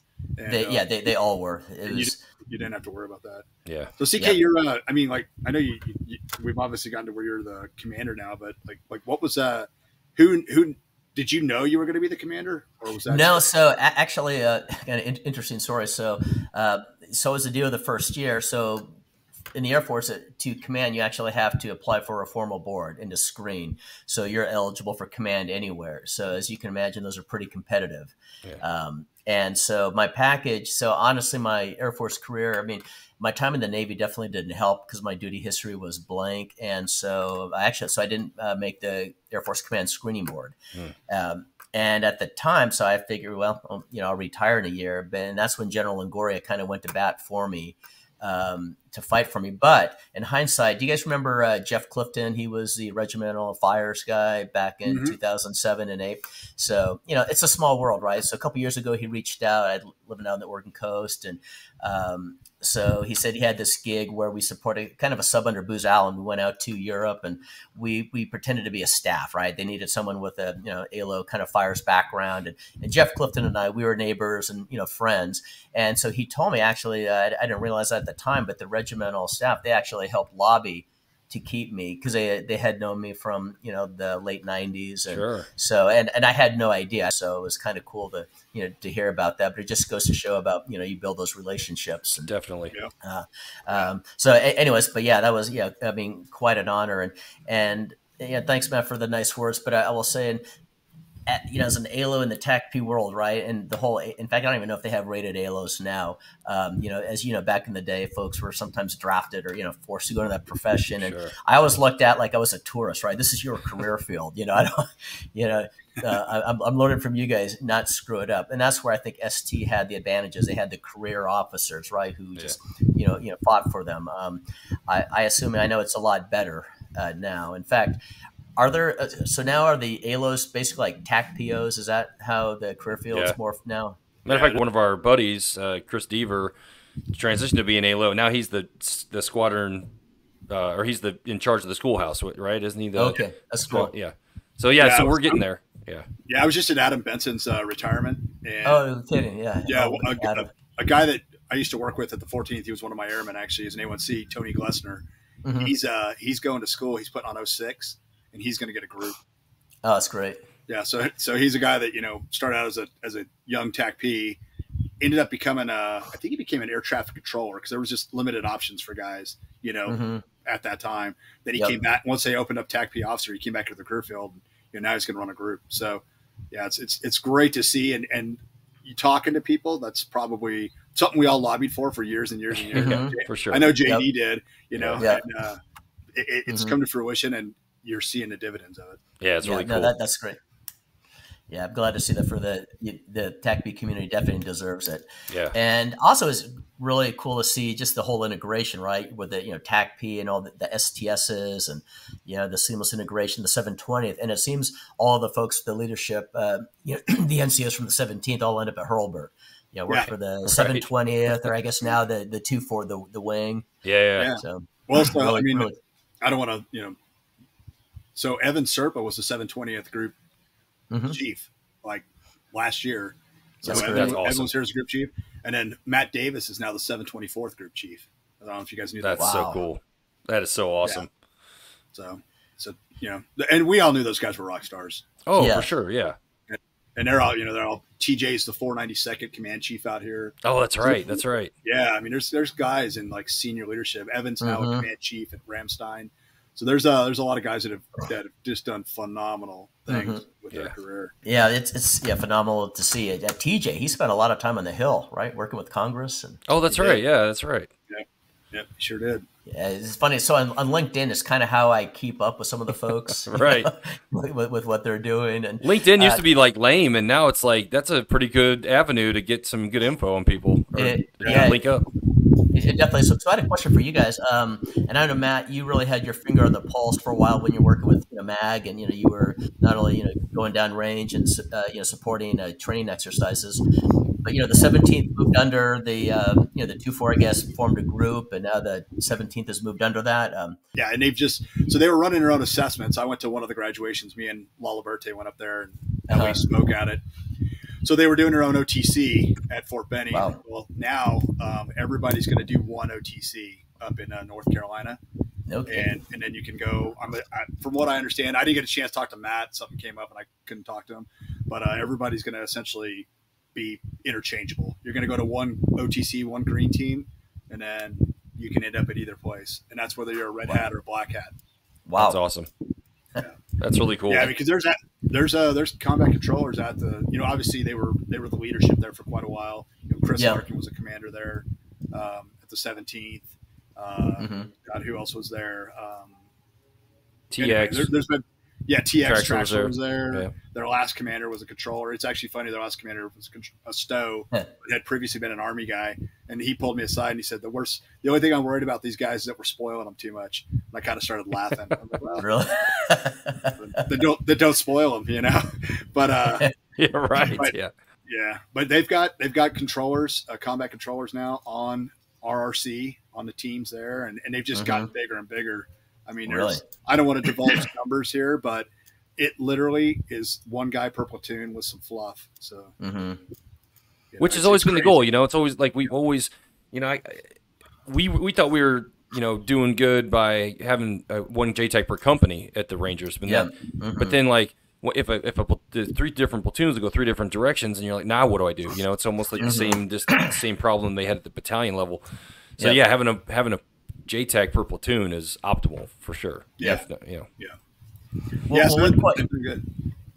So, and Matt, I know a couple of years ago you had told me that, well, you know, the regiment too. Of course, they had been developing their JTAC program, and you had said that it had gotten very squared away too. So now I would assume, because deployments have been less frequent, I assume the regiment, in at least some capacity, they've been continually deploying, you know, different parts of the world. But I would imagine now it's even more competitive. I don't know. I know they still have their guys. I don't know if there's as much emphasis on it as there was, you know, before. I'm not one to be able to speak to that, but you know, I mean, we met the manning requirements that they asked for. So, you know, unless you're just trying to maintain guys to be fires guys, you know, I don't understand why you would want to maintain a full complement of dudes. But like I said, that's a Matt Davis question probably. Yeah. Now the SF side, I can tell you, because I've been doing a little work with MAG. They're ramping up their production of JTACs. Oh, really? Okay. The Army guys, yeah, they go through SOTAC here. They have a pretty squared away program to try and get guys qualified. Okay. It's just, you know, they just obviously, like anybody else, need their leadership behind it. But they go to SOTAC here at Hurlburt, then they go down to Avon Park, knock out a bunch of controls, and then they go out to New Mexico and do, quote unquote, if you will, their MQT, mission qualification training. Okay. And then if they pass everything there, they go back to their home station, get a check ride, and they're a JTAC. Okay. So yeah, I know the SEALs have had their JTAC program for, you know, a long time. Now, you know, you always read how ST and I've even TACP support SEAL teams, but I'm not aware of any. Are you guys aware of any of those missions? Or I mean, ST I think have, but not yeah. Yeah, outside of the guys in North Carolina, I don't think anybody's doing really any more. They've got a pretty robust JTAC program. Yeah, I don't know. There's a lot of weird changes going on. So I kind of have my ear to the ground sometimes, where I hear conversations happening about what's going on, and it's funny. A lot of it is it's all cyclical. So we're all coming back to what they were doing before. And I know you're kind of laughing because it's like, you know, if it works this time, good on you. But I don't have a lot of confidence in it. So yeah, exactly. And since, you know, you've spent time in Hawaii, really interesting. So, you know, after the 17th, I ended up, you know, as a PACAF, had a staff job. It was pretty interesting. I was thinking, how busy could it be? You know, we're not at war in PACAF or, you know, in the Indo-Pacific arena, but just like anywhere, you know, the military keeps you pretty busy. But what was very interesting, though, is that when I was there, you know, of course, I met a lot of, you know, folks from the Marines and the Army, you know, Schofield and K-Bay. So 2010 was the last combat deployment for, it was, I believe, 3rd Regiment at a K-Bay. And then 2012 was the last combat or OEF deployment for Schofield. In fact, I knew Colin Tooley, I think he was the battalion commander. But it was interesting then talking to some of the leadership, and I said, is morale better or worse, you know, now that you don't have that constant deployment? And what was interesting is to hear from, you know, leadership is that morale was worse because a lot of you guys joined, you know, and they felt like they missed out. Yeah. And as you know, in the Pacific, you're kind of tied to Korea, right? So it was interesting to hear that perspective, how the folks, you know, in that PACOM AOR felt like they were missing out. Right. And that's now well over a decade without combat experience. Think about, if you want to put it in perspective, think about our retention rates at the 17th for guys, you know, be it SF or Rangers. We had guys that were, I mean, had families, doing all their stuff. They're gone all the time, not just deploying, but training. You know, they're in harm's way. I mean, the most dangerous missions you can put guys on. And, I mean, how many guys can you think of got out? Yeah. or wanted to leave the 17th. Yeah. Nobody wanted to Nobody leave. did. Yeah. I mean, yeah. Yeah. So I understand that. You know, now that it's gone, it's kind of like, I don't want to say what's your sense of purpose, but it's definitely diminished. Yeah. You know, if you're just preparing for the next thing. Plus, along with that comes budget cuts because you're not a war. I mean, we were all in the 90s. We saw it. Yeah. You know, when you're going down to DRMO to try and get kit because you can't get any kit. You know, I laugh. My first duty station was Fort Bliss, Texas, and I remember talking to the commander one time because they'd sent me to jump school, and they paid me per diem while I was there, and he lost his mind because our annual budget for that unit, which was a brigade-sized TACP, was $38,000. Wow. And I just blown like 10% of it, you know, at jump school, and he was losing his mind. You know, I'm like, don't blame me. You sent me to jump school, Right? But you know, but yeah. So you know, and I think about we were spending that almost per person a lot of times, sending guys out the door with new kit and so on and so forth. So I feel, in Matt Schleich's opinion, I could be wrong. I'm not, like I said, I don't know what's going on, but I think you're going to see some rollbacks like that. You know, training's going to slow down a little bit. Yeah, it's going to obviously slow down. It already has, and we see what's going on with recruiting. I mean, nobody's getting. You know. I know. Yeah, numbers are way down.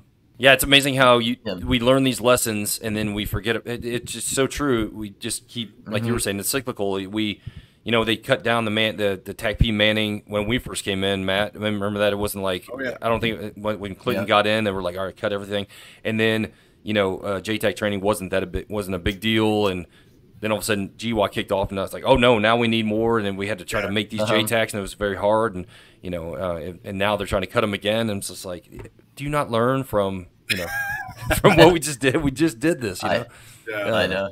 Yeah, and budgets are fake anyway. So I mean, for sure, we can't be $30 trillion in debt and really believe that budgets make a difference. So right, exactly, yeah. let's be real here, guys. You know, just give guys what they need. You know, well, the only person that's real for is the guy on the front line. I mean, they're like, well, we can't afford to buy that body armor or send you TDY. It's like, well, but you're spending all these millions of dollars at the top levels. You know, this fake money up there. But if I want to go to jump school, it's, you know, you can't go because it's a quarter of our budget or something. You know. Oh yeah. You know, CK, you mentioned you about being Marine. You know, a Marine. When I was at when I first got to Asadabad in 06, 1-5 Marines were there, right? So we were the ODA with 1-5 in the compound. There was an Omega team there, and then we had 1-5 Marines and us.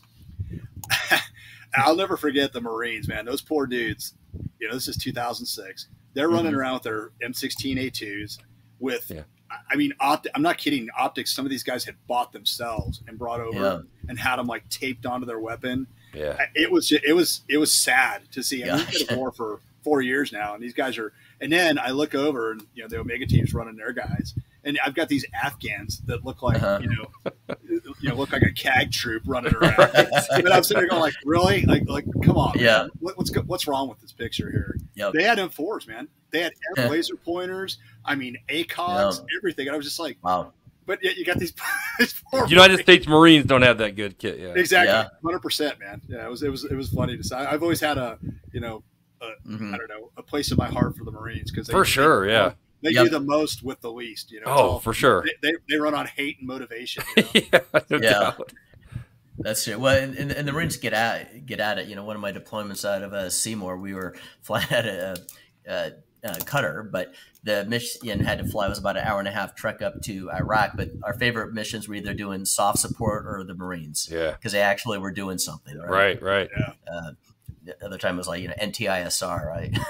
Yeah. It was usually a JTAC or TACP and a jock, right? Controlling you, exactly. So, like nobody was out on the objective. Yeah. Do you have any good stories from the 17?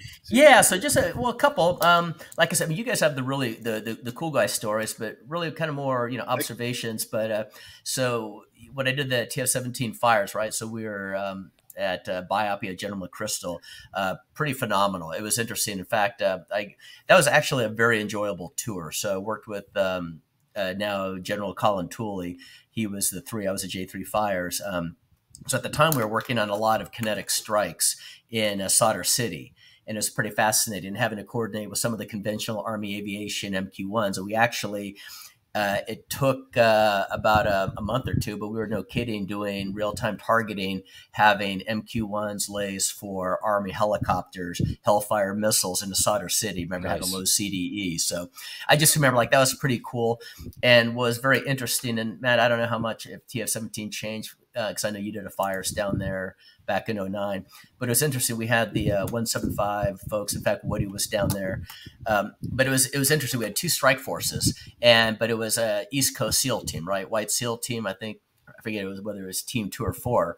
Yeah, but the 2 strike force teams, it was like 3/4 Navy, 1/4 Army Ranger, and vice versa, right? So you had this mix, this melding of your Rangers and SEALs. And, and I remember because I got a few trips down there just to kind of observe, see how they're running things. And they had the SEALs commander was in charge, right? Running it, then under TF-17.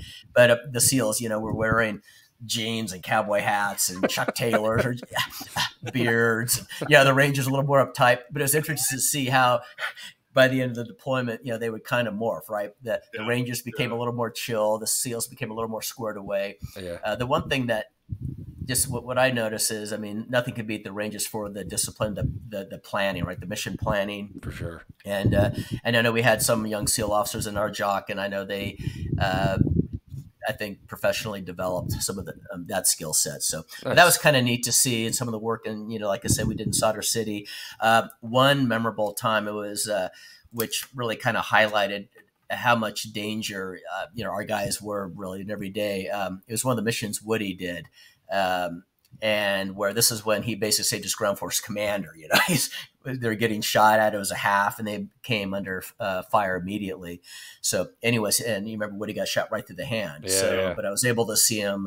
He got medevac to BIOP, and to see him in the triage and a lot of other wounded. And so that was for me the first time I'd seen somebody who'd been shot. I know you guys have seen this a lot, but for me it was just kind of made it real for you.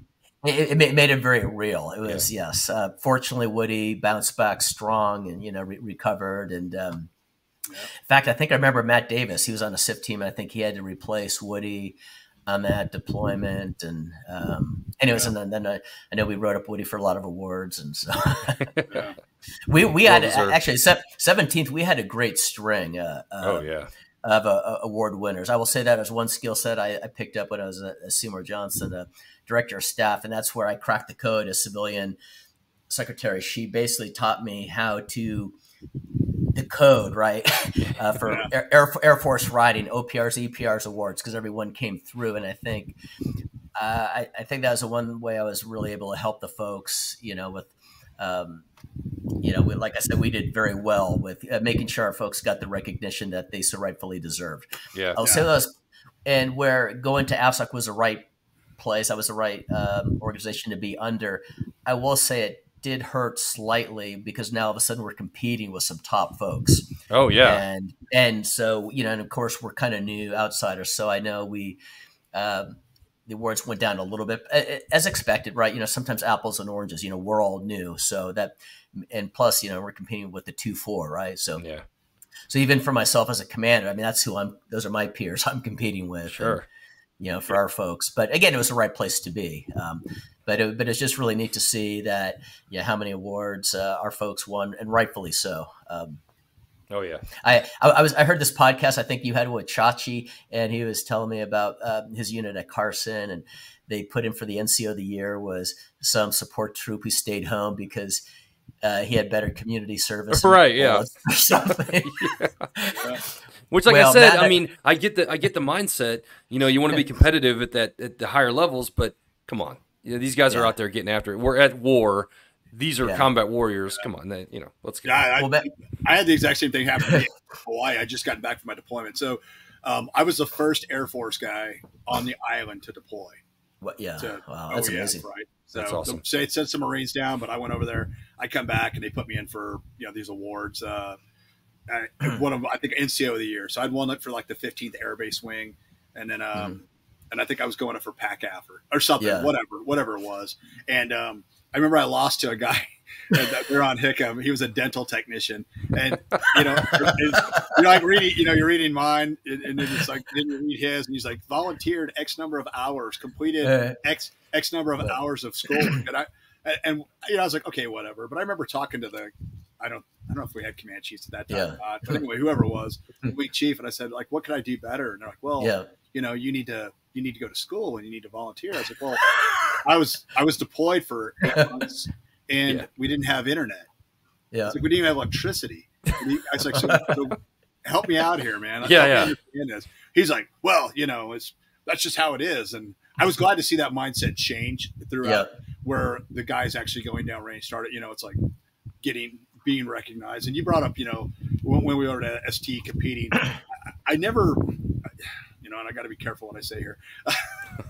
I never felt like we were necessarily set to the side, but I will say we had guys that did as much, if not more, than our counterparts, and received lesser awards. And for sure, when we did have a guy like Tommy Case, and we put him in for his second Silver Star, and I had to sit there and listen to some of the leadership go, well. I remember. Do you remember when Worcester was up he came to the 17th? It was him and Brad Thompson, Colonel Thompson. Remember, and the gunship guy is briefing and talking about what Tommy did. And here's Tommy, 15 meters away from the guys above him, smoking these dudes. And I remember General Worcester looked at Colonel Thompson and was like, "So what do you think, Brad?" And he's like, "Well, sir, I don't really know if that warrants a Silver Star." Oh my gosh! And I'll never forget. That's the first time where I was like, "Oh man, come on now, really?" Yeah, I mean, come on. I've read some of the Silver Stars that have been written up for other guys, and I'm not trying to diminish what they did, but don't poo-poo on what Tommy did, because exactly you might have another 2 Silver Star winner. That was like the epitome of what you would give a guy a Silver Star for. I mean, he was like, there were actual Army Rangers that were not advancing. So this Air Force guy goes ahead of, he's shooting guys with his personal weapon. He's controlling. I mean, he's just, of course, putting himself in between the threat and friendlies. Right. Yeah. Ages. Yeah. I mean, like everything, when you read about gallantry, like I'm not saying that's a definition. Yeah. Close. Yeah. That was an intense mission. What I was going to say. Yeah, I was going to say you were involved kind of with that. Weren't you, a little bit? So I was at 373 Fires. I think he was at Salerno, and I remember early on when I first showed up, the fires test was being filled by someone from GWOT, so I was able to kind of travel around, visit everybody, and saw Tommy there. But even the precursor to that night, it was. So I remember I was with Mug McGuffey, and we were kind of tag teaming day and night. And I remember we both got woken up, and it was a no kidding, a real time, like time sensitive mission. Like this, I think it was a Hindu Kush. He's 10,000 foot plus mountains, right along the border of Afghanistan and Pakistan. So Muggs and I were working to get every single asset we can. So I remember we were diverting. We got B-1s and Strike Eagles and multiple gunships and U-28s. We're getting HIMARS, Hornets, A-10s. I mean, we had the biggest stack, and we were doing pre-assault fires. It was a half mission, and I mean, like real time, via, controlling via SATCOM, passing coordinates. And I mean, we put this together in like, min time. And, and I remember it's pretty intense. In fact, we actually had, we had our TOT, and then the helicopters landed, and then unfortunately we had this HIMARS section. I think it was Brandon Mino. He was in charge of them. He had been the 275 FSO, great guy, but they kept bragging about, hey, we have this awesome capability. We should be more involved. So they had their chance. But like, no kidding, a minute after the helos landed, we're still having HIMARS coming through. Then we had to scatter the stack. So it was like, what's going on? Anyways, pretty dynamic. But yeah, then we have the squirters, and I was actually at that then kind of doing control and talking to the A-10 we had. He was doing like the TAC and coordinating with the gunship, and I remember that was pretty intense. Like, granted, not being there, like where Tommy was on the ground, but from the jock perspective, we had a lot of senior leadership and everybody's watching. And then of course we're battle tracking what's going on. Now, as you know, from the talk, right, everybody can be that armchair quarterback. Sure, yeah. Cause you're only hearing the SATCOM and you're only seeing what you see via the ISR feed. So right. yeah, limited perspective. Yeah. But I remember, Tommy, yeah, he was a true hero, phenomenal performance. And it was what I loved about that is, Tommy ended up, when he left the 17th, he went up to North Carolina, worked up there with AFTAG. And, the story he relayed to me, and I don't know if you talked about this or not, JD, but, this goes back to relationships. He went to General Votel, and General Votel asked him, hey, what's the status of your Silver Star? And Tommy's like, well, it's been downgraded to, Bronze Star with Valor, or it was waiting to be approved or whatever it was. Right. And General Votel's like, send me the information. I'll take care of it. wow. And it was General Votel that No approved kidding. that award and pushed it through. So, Nice. Like I said, you come back to what we initially talked about, man, that relationship and your performance with the Rangers, like they don't forget. Right.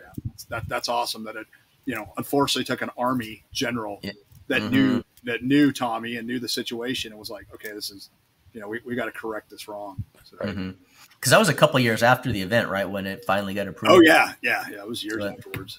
Gosh, I remember, but another memorable time on that deployment too. That's when Richie Douglas was deployed with his RRC team. Yeah, and they had a combat jump in. It was kind of cool to see that. And yeah. He talked a little bit about that. He was on here probably a year ago now. But yeah, he went over that a little bit. Although, man, the thing about it is, like, the regiments had a lot of static line jumps, and it, however they were, whatever. But the free fall combat jumps were so hairy, man, because you can really every single one of them, everybody got hurt, or they had some sort of injury, or some sort of issue, and you can really mess yourself up on a night free fall jump into some unknown DZ. I mean, if you don't know if you're going downwind, I mean, you can really get hurt. So those are those guys, man. I don't know, man. That was a very very harrowing experience for him. And Q too. Q had one similar situation. Yeah. Yeah, exactly. Said he could barely see his pulling it in. He could barely see his GPS and couldn't see anybody ahead of him. And oh man, yeah, just. Yeah. And I know where Richie landed too. That was jagged rocks. I mean, right. There's no DZ. It was there's no pea gravel pit out there. No. But he was just so calm and cool about it. Just the consummate professional. So. Oh, that's his MO. Yeah, Mr. Laid Back. Yes. Hey, ACK, you remember, I don't know, JD, if you were on this trip or not. Do you remember our one trip to New Mexico where we did the big cast trip? We did a lot of trips. I think that was my last farewell trip. Yeah. We had so much fun. Those were by far the best ranges. Yeah. Was it Ruidoso? No, I'm not talking about the one. No, wait. Were you there at the time we almost strafed? We were almost killed? Yes, I was out with. Yes, was it a German tornado? I was just talking to Ross Robinson yesterday about this very incident. Yeah, we were in a car and they didn't get the word. I think they had rounds about 100 meters from us. Yeah. Oh yeah, right out in front. Yeah, right out in front, right across the front of the vehicle. I got in the day after that happened. Like I was like, I can't make it out. I flew in the next day. And I'm like, and then I think Wynn picked me up. And he's like, man, did you hear about what happened? I'm like, no, what? What? I had no idea. Yeah, it was amazing. Well, what's funny about that? So I was just out in New Mexico visiting my friends and my Mexican family out there. Oh yeah, they're great. I love them. Yeah, Angel and Danny. Yeah, they're actually coming out here this summer. Nice. All right. But we were talking. They had somebody over there, and he was a range control guy. He's a guy that runs all the ranges out there. It was pretty interesting. And I brought up that incident. He goes, "Oh, I remember that." And I was like, "Oh, okay." I was like, "Well, do you know that?" He goes, "Yeah, you guys went on range without being cleared." And I was like, "Oh, no. Let me give you the real story about that. What really happened and how magically the tapes disappeared. Yeah, exactly. Started. That was a fun trip. I mean, other than almost getting strafed. But, we had a lot of great training trips out there. In fact, my first trip, I went out. I think Tommy was kind of training me up, and then that was a big change too. Doing cast. Remember JD Benny back in the day? We did a lot of OP cast. Oh yeah. For Benny Range, though we got a lot of air. I will say. I mean, like I think weekly. Yeah. We used to have that reserve Hornet Squadron out of Landing, but I remember going out to New Mexico. I mean, but we were dynamic. I mean, we were moving. I mean, it was definitely. Well, that's the thing that that's the thing I noticed when I got out of there. Well, when I first got there, I I'd only known Germany and, I'd been to Bosnia or whatever, but it was like the dynamic portion of the cast was not even a factor for me. Like we didn't move around. It's like you got on the OP and you got your binoculars out and you found your target and you wrote it on your map and that was it. But like when I got to the Rangers, Jazz was like, and Kenny, we forgot to mention Kenny Lindsay. Jazz and Kenny, yes, stud, yeah. Those guys, they were like, "Oh no, put that stuff on you got a radio on your back for a reason. You got to be mobile. You have to be able to move." And I took that to heart and just did that for the rest of my career. I mean, and every time I'd go to a range and see like a TACP or a JTAC that was out there not doing that, I'm like, their table set. Yeah, it blew my mind. I was like, they said a field table, and they taped their map to the table, and I'm like, what's going on here? What are you guys doing? So yeah, it was it. 17th had a high standard. In fact, one of our cast trips out, New Mexico, that Brandy hooked me on my first JTAC qual. Oh, he did? Yeah. So then I had to do a repeat with him months later before deploy, and it was with him I passed. Yeah. So, yeah, there were no gimmies. No, heck no. In fact, we had one ale. He failed his check ride several times. Yeah. Matt, you remember? Anyways. Yeah, we don't need to say his name, but yeah. No, I know who you're talking about. But it's a different. But you have to do that at the 17th because that's what you're going to be doing in combat. I mean, Matt, you alluded to it. With all the stack that you receive, you have to know how to deconflict airspace. You can't stay in one position because the Rangers don't stick around in one position for too long. You got to be able to move. So yeah, it wasn't. A lot of people thought, man, they're hard, or they're really picking on me. It's like, dude, we're preparing you for what you're going to see in combat. I mean, that's just the way it is. Now, I had two things to add there. I don't think we ever gave hard evals. I think our evals were thorough but fair. Right. Okay. Right. I mean, you weren't trying to, and it wasn't, you weren't giving different evals to different people. It was the same cut, it was the same premise. So either you're going to pass it or you're not. Right. And I'll never forget when I was the officer, when I was running stand eval and AFSOC, when we first moved under them, they questioned us. I'm like, hey, why do you have so many Q2s and failures? And I'm like, what do you mean? They're like, well, that's just a really high rate. All of our other units have all these Q1s and EQs. I was like, well, maybe we're not, maybe it's not that our guys are that bad. Maybe you're just, giving these guys a bunch of softballs. Right. It's like, don't look at us because we're holding guys to a standard. Maybe you need to look the other way at your other units and wonder, how 15 guys get EQs. Exactly. I don't think we ever gave EQs at the 17th. I mean, you better be, I don't know, Johnny on the spot. Right. And a lot of those. I gave Matt Davis an EQ just because he was so amazing. But that's okay. Understandable. But a lot of those Q2s or failures were the first time they ever saw. I mean, it wasn't like we were, I wasn't, hooking you or you weren't hooking me and we're hooking. It was like these guys just got the unit. They didn't know how to do what we wanted them to do. So, we had to mark them down so they could get that training and get better. 100%. Yeah. Yeah. 100%. Yeah. And I never looked at, if you failed an eval at the 17th, man, that's nothing to be ashamed of. No. I mean, because I will say it was harder than anything I'd ever been given at any other unit in my life. Yeah. But it wasn't, it wasn't hard. It was realistic.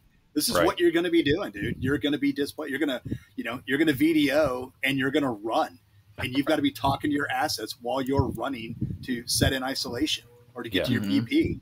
It's like, no, man, we're not doing anything that guys aren't doing every single day downrange. Right. And you're not going to be overlooking a target area per se. I mean, maybe they did that in some respects, but usually you're going to be in the fight. You're going to be in the target area, and you have to deconflict, the airspace, and you have to be able to know where you are in relation to the target and your friendlies, and you're not going to be just up overlooking everything. You're going to be in the mix, so you got to know. Or you're going to do a half and walk 10 kilometers right, through the mountains, and then expect to control. Paul Ford used to give those evals back in the day. I mean, he would give me one of those. We infilled. I can't remember what's the name of that range at Benning that you're talking about. I can't remember what it is, but.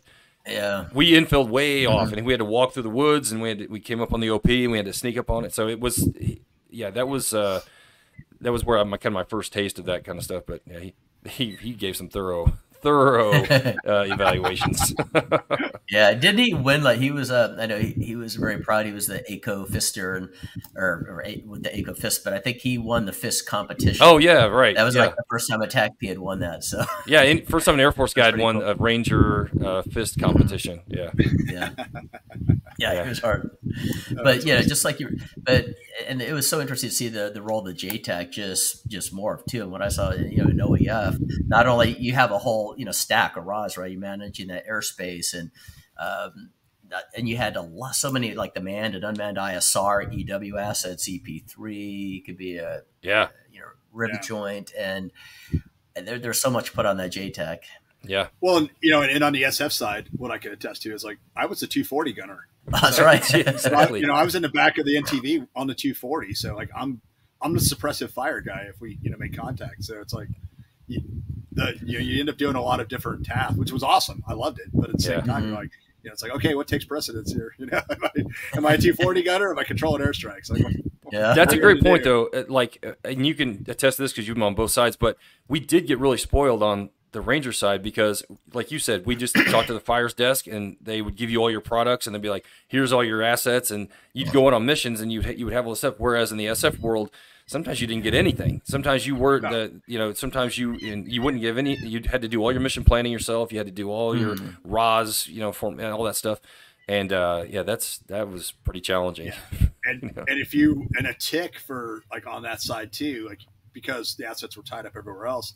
Yeah. Like, you had to be literally in a firefight because you would say, "Hey, this is whatever Jag-16 was my call sign in OEF." It's like we're troops in contact. State the nature of your tick. And I'm like, state the nature of it. Like, it's like, okay, so you would have to go like, hey, is it direct fire? Like, how bad is it? Yeah.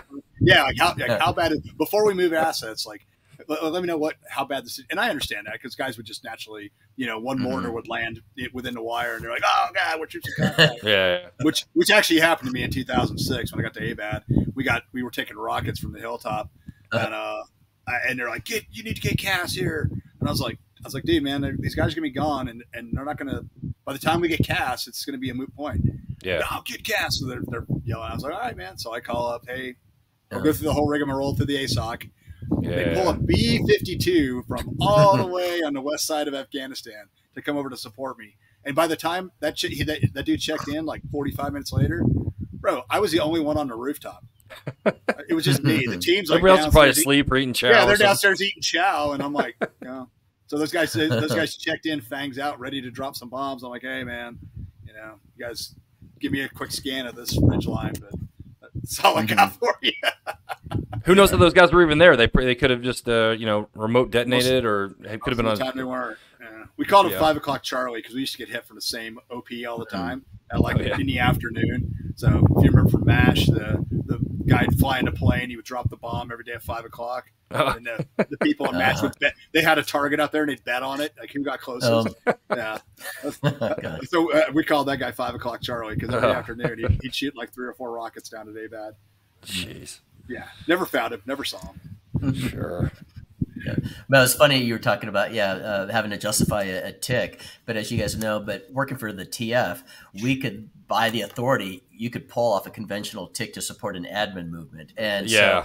And this is where because I would work with Matt, you did this when you were at Fire Assess, working with the SOTA, right? And of course, we always had the priority, but I always tried to be judicious and good stewards with assets, right? Yeah, and again, it's a relationship. And that's what I learned even my first deployment, where we might have the positional authority, to utilize assets, but if you have to use your positional authority, next time people won't want to work with you. And so it's always about maintaining a good relationship, good steward. If you can return assets, do it. Sure. Finding a common bond. It's building those relationships, even if it's with conventional units. So right. That's the one thing I learned from working with the the Rangers, Yeah. the task force. Yeah, my first time meeting Lark was actually, and I didn't meet him. Oh yeah, was in 07 when I went over there on I was running the SOTA fires desk in Balad, and I was trying to get a gunship, and he's like, you basically told me I can't have a gunship, blah blah blah blah blah. And it was all over the phone. He was over at the Siege of SOAC, and finally I was like, all right, that's fine. I was just like, well, here, tell my battalion commander that, the 10th group commander. And he goes. And I hand him the phone. He's like, no. And the commander's like, so tell me again why I don't rate a gunship. Blah, blah, blah. He called me back later. He's like, you didn't have to do that. I was like, no, obviously I did because you weren't going to listen to me. So. Yeah. Remember and that was funny. always. And then he became an ALO waiter, or as I call him the GALO, the gunship airway liaison officer. Yes. Yeah, he was motivated. But I remember the gunship, that was the bane of my existence because it was such a high demand asset, and both deployments. And you're right, it was tough. And even within the task force, you had competing, assault teams, fighting for that gunship, and it was tough. I mean, there are only so many. Right, but I mean that platform is probably the best. At night, it's the best thing you can have. I mean, helicopters are great, A-10s are great, but a gunship, it is without a doubt probably the best cast platform in a permissive environment, obviously, that you can have. I mean, they got the best sensors, they got guns, they're on it too, and they know almost as much as you do about what's what's going to happen on the battlefield as far as like controlling them, and they make suggestions, and they're just that's an excellent platform. Yeah, they're very tactically aware. For sure. Yeah. Remember, so in my first ALO tour, we got to do a lot of rides on the gunship. Remember, we're doing like some bilats. And did you ever get on one? But it was eye opening too, where you'd have the products, the GRGs, and kind of being that liaison on the gunship, supporting. Yeah. Ranger mission. I remember we did it for about a week, and I think maybe I was tag teaming with the FSO, but I rode on a gunship once, and it was cool to see what goes on, but the missions are so long that I was like, this, I got it. Yeah, I'm going to rack out, man. I get the gist. All right. I don't need to see anymore. It's like, when do we land? It's commendable to them that they can go up there and be attentive for that long. But I was like, man, this is going off too long. I'd rather be on the ground. I used to tell guys, people always want to do ISR rides, FAM rides over in theater. And I would get people, and I'd tell them, I was like, all right, man, I'm going to tell you how it's going to go. This is going to be really cool for about the first hour. And unless they get into a fight, you're going to hate the last 3. And they were like, what do you mean? I was like, you figure it out for yourself. And sure enough, yeah, you're right, man. It was great learning stuff. And then I was bored out of my mind the rest of the time. Especially if you're just, soaking an area and not watching building powder of life. It's just like, this is the worst thing ever. Yeah. Well, that's what all the fighters are doing too. Whether sniper pod. I mean, we used to say we're doing CAS. Really, that was NTISR. Sure. Yeah. Look at Route Michigan. Look for IEDs hotspots. Yeah.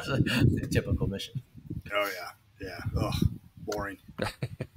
Yeah, boring. Hey, well, I was gonna say just one more story. Pretty interesting from 373. And if you guys remember, that was a time when the regiment kind of took over from the Navy. Yeah. Deb Guru, and then Colonel Clark, he was the RCO, and it was amazing to see that kind of transformation. I would say that was a very intense place. Yeah. I don't know if either of you worked there. I like 17 was a smaller command. 373, it was super intense. Probably the most stressful experience I ever had. It was one of those daytime I got woken up, and it was one of those time-sensitive targets where it was in the very far part of Western Afghanistan, right? So we had a HVI, and remember, very strict, rules of engagement. Yeah. And so, until, hey, we have a correlation. This HVI is in a truck, so we have a limited window. So talking with the KAC, trying to get coordinate with the KAC and get a couple of pair of Strike Eagles. Fortunately, they had SATCOM radios.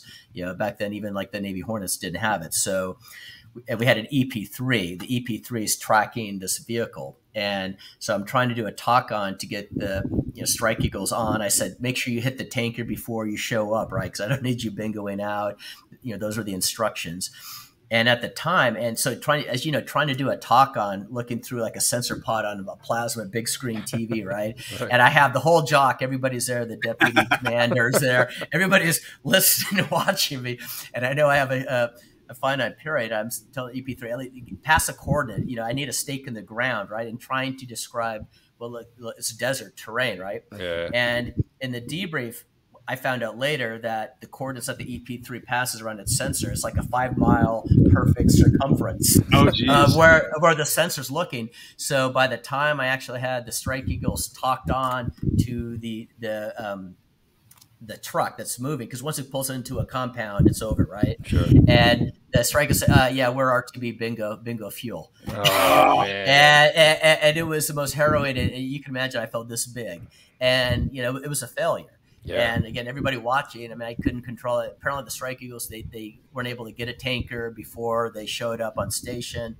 They were directed to. So, but I just remember, so even though it wasn't out on the target, but it was, that was, that was a nerve-wracking moment, probably the most nerve-wracking moment in my career. And of course, and it failed. And it's like, there's, then now they're like, what the hell? No room for that.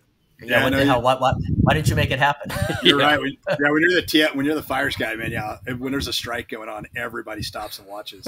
Oh yeah, Like all right, just gathers around.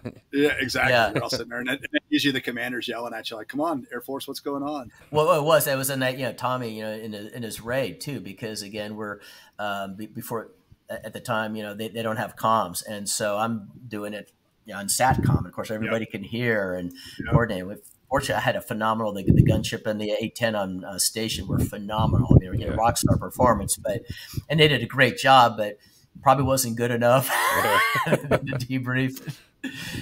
Sometimes I will say the Army, the services, they have an unrealistic expectation of what air power can do. For sure, right. They have no idea, and I will tell you from being in the aircraft to actually. Differentiate between friendlies and the target, and I mean, there's a lot going on. Yeah, to actually get a bomb at ordnance on the right target at the right time. So, I mean, it really is an amazing thing. I mean, we take it for granted on the ground for sure.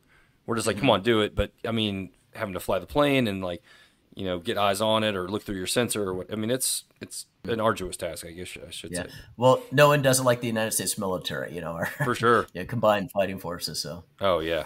Matt, did you have anything else you wanted to add? I was going to tell a funny story about how I used to piss off Cronk all the time when I'd introduce him. But Let's hear it.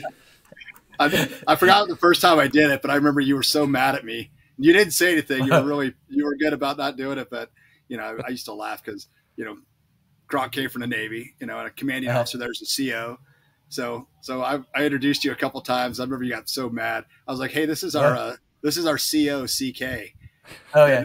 I like that. So I'm essentially spelling out. Obviously, you can spell it. COCK. Yeah. Okay. He just now got it after all these years. He just now got it. Okay. But you caught it the one time I did it. You just be like, "Hey, I would appreciate it if you would introduce me like that." That's one thing I loved about you, sir. Was like every time we'd mess with you. You took it in stride. You said it very calmly. You're like, I'd rather you didn't do that. Yeah, that's not okay. That's you never got pissed. You never got yelled at us. And it was so even when we were taping you up or like putting stuff on your back or whatever. Yeah, I took a lot of shit. Well, remember we were driving down. We did a cool cast trip. We were up at Outer Banks, Hatteras. We were working the ranges out there, and not Campbell. Anyways, I forget, but it was a good trip. But kind of the. I remember Dare County, I think it was where it was. Dare County. Yeah, some prehistoric, horrible land. But I remember on the way down, because we didn't get as much Tomcat support, and I'd promised more. You guys were riding my ass the entire time. I remember. But finally, it was when Q stood up because he was a senior airman. Then he started making fun of me. Then I had that's enough. Put my foot down. You're a senior airman. You don't rate. Giving me shit. These guys can. Right. Jazz, you, Lindsay, and I will say this. I felt bad. I remember when obviously I was your superintendent. You're the commander, and I think Brandy mentioned it to me one time. He's like, you're the first senior enlisted advisor or senior enlisted leader that didn't get his commander promoted to 06. And I was like, oh, I guess you're right. Yeah. That always stuck with me. I was like, damn, man, I must have really sucked as a senior NCO.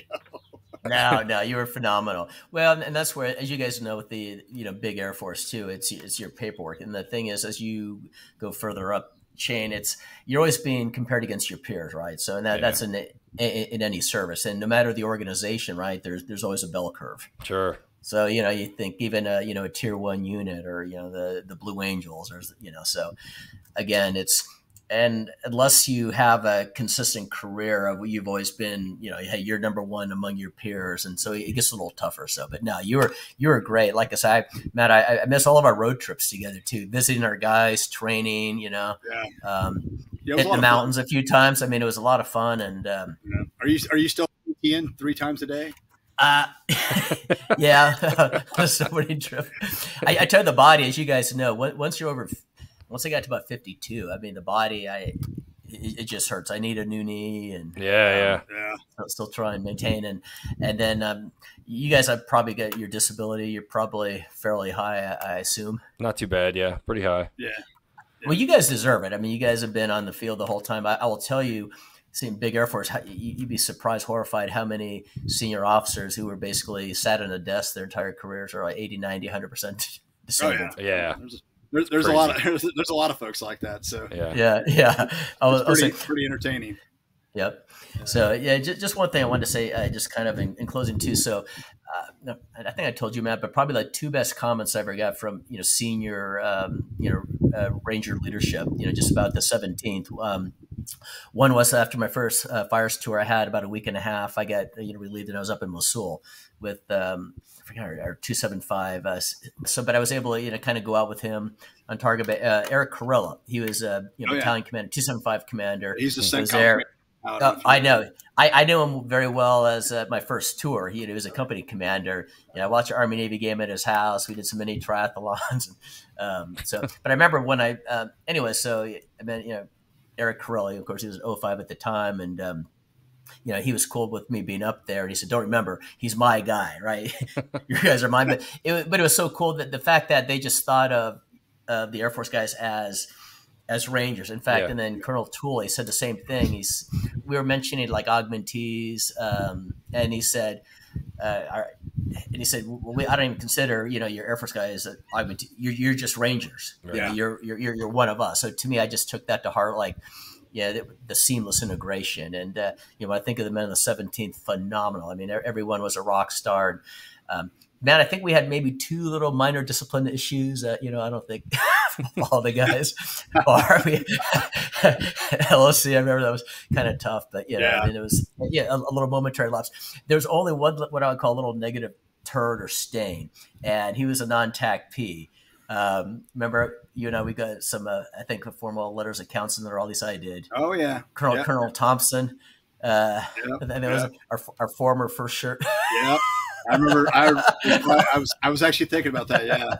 Did you know that? You know about that, JD? I don't think so. Me and Colonel Cronk got paperwork because he filed a complaint against us. Our first sergeant. Really? I think it's you. He just didn't like you, and I haven't. I don't know. I don't know what you. For what? I mean, I don't know. I know. I'm very familiar. I'll tell you the quick story. It's pretty funny. So this guy had left. He was our first sergeant. We had some issues with him. He showed up when Brandy was there. You were still there, JD. He was he sat in the first sergeant's office. He replaced Garris or whatever his name was. And like I said, we knew we had some issues with him because he'd already complained about a couple things going on there, especially with like the 15th guys. It's like, dude, that's not your concern. Don't worry about it. Right.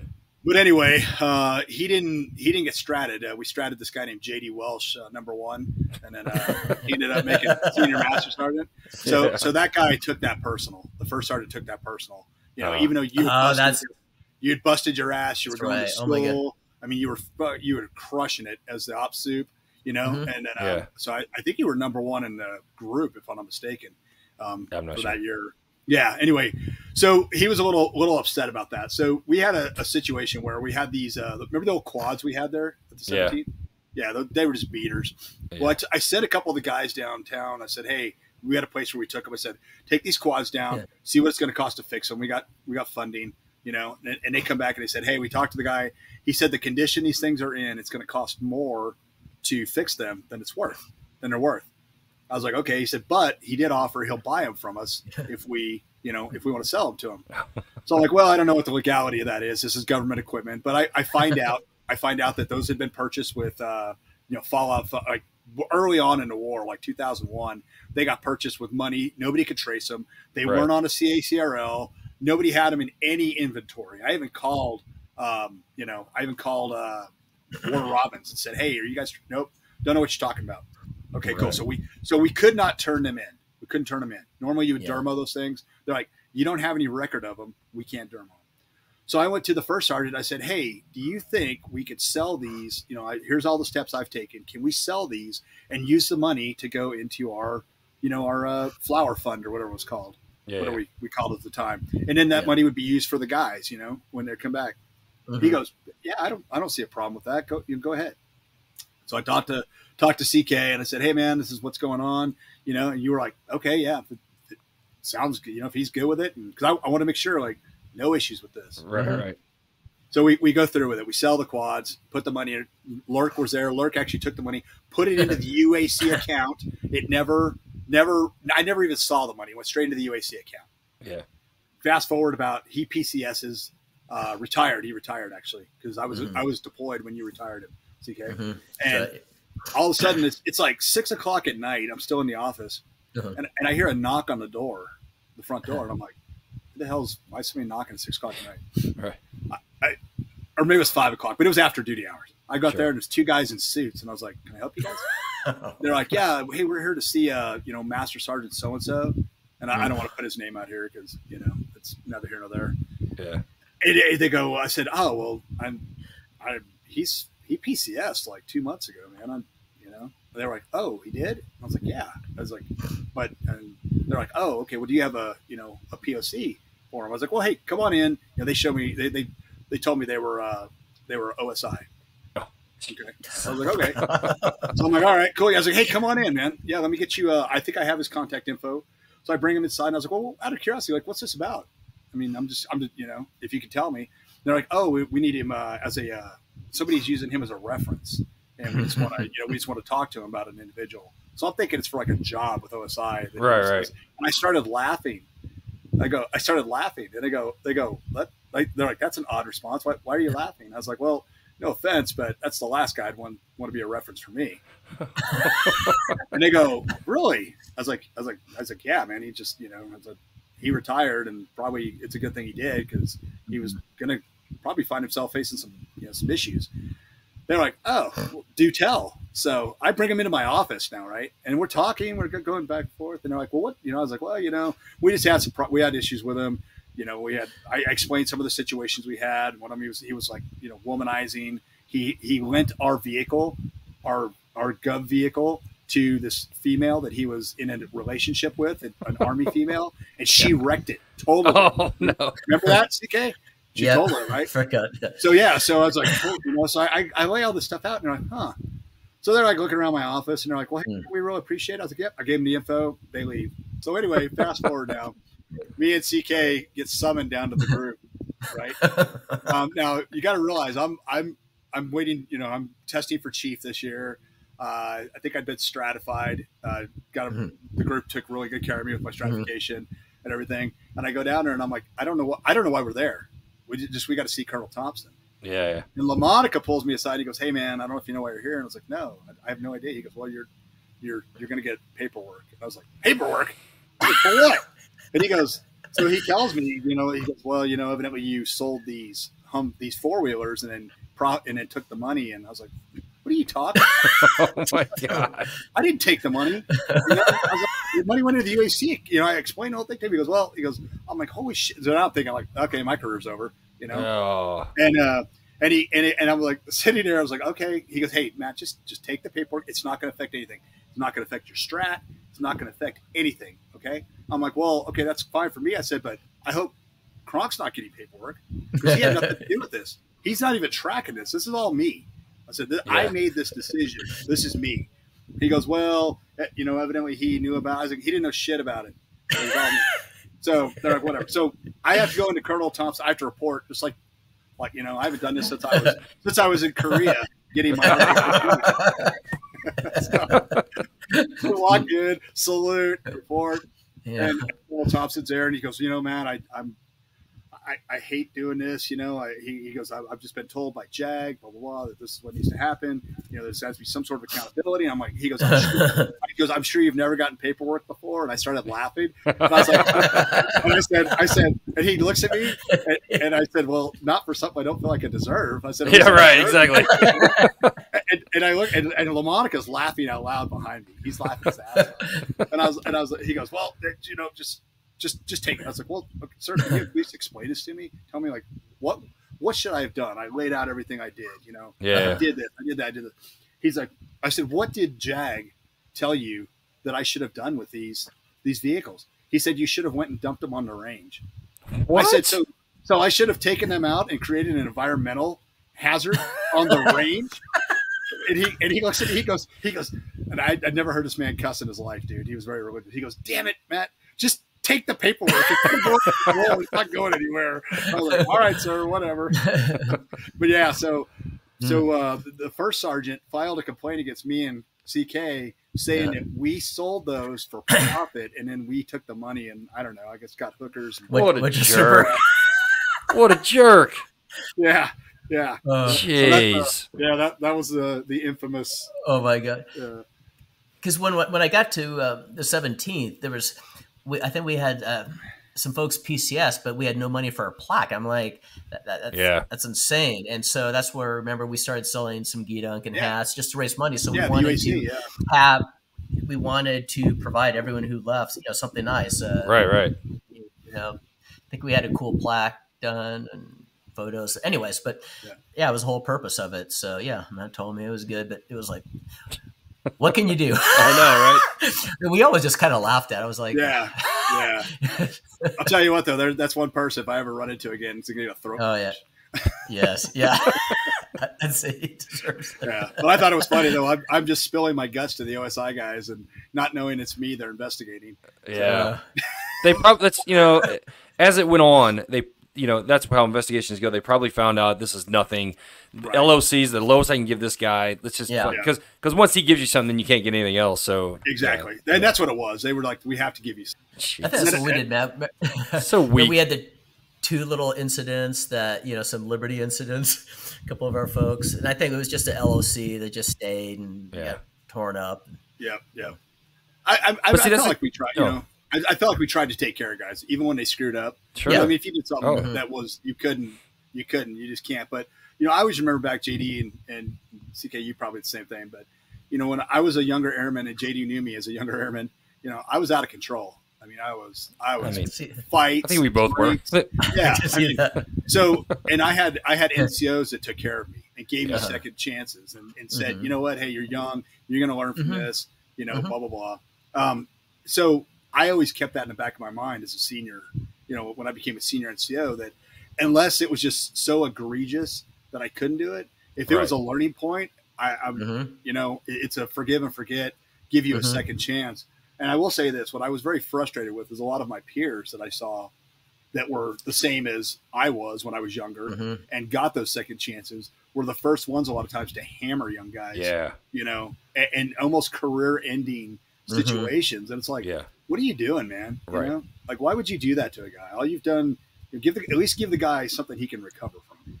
Don't just make it your. So that was especially for guys who were like squared away. I mean, I think that's what kind of saved guys like you and me. Yeah, we went out there and acted foolish, but then we also tried to do our best at the job. We tried to stay in shape and we tried to do the job as best we could, and we did it. We did our best. It's those guys that don't do their best at work and screw up. Those are the kind of guys you should probably hammer. But like you said, if you got a kid that's like he's just kicking ass at work and just doing the best thing he can possibly do, but then maybe had a little too much to drink or did something stupid, you give him a break. I mean, there's plenty of times if I wouldn't have got those breaks, I'd have been done. I thank all my supervisors for that, and I'm sure you're the same way. And we always allude to Korea. But Yeah. had any of that stuff gotten out, we wouldn't have been where we are at all. I mean, gee whiz. Oh, 100%, man. I mean, Yeah. it's bad enough. We all got arrested over there. Yeah. You had Villela on. He mentioned Montgomery, Captain Montgomery, who was an ALO Yeah. at the 14th or Det 1. And that was our Colonel Montgomery. Yeah. And I can say if there's one person I ever can say I owe my Air Force career to, it's that guy right there. Yeah. He was awesome. He had a very long leash for us, Yeah. but which probably too long in a lot of cases. Right. But he allowed us. I mean, he protected us when we screwed up. For sure. Yeah, and like I said, I would have never left Korea with. Hell, I should have gone to jail over there for a long period of time. Which we need. Yeah, I'd like to link up back. I'd like to know what he's up to nowadays. I mean, he was probably one of the best ones I ever had. Yeah, and he was like you, CK. He actually he was a young captain ALO. He was a pararescueman in Vietnam as an enlisted guy. Got his commission, went into F4s, and then he was a captain ALO at the 14th or the Det 1 it used to be called. And then he ended up coming back and was a commander. He kind of became a career ALO. He was at Fort Knox as a commander. He was at in Korea as a commander, and then ended up going to the group, and then unfortunately taking care of his boys got him in trouble because he had an 06 that just didn't play. So yeah, he was great. Yeah, cool background. Yep. Yeah. So yeah. Anyway, but yeah, that's so thanks for your leadership too.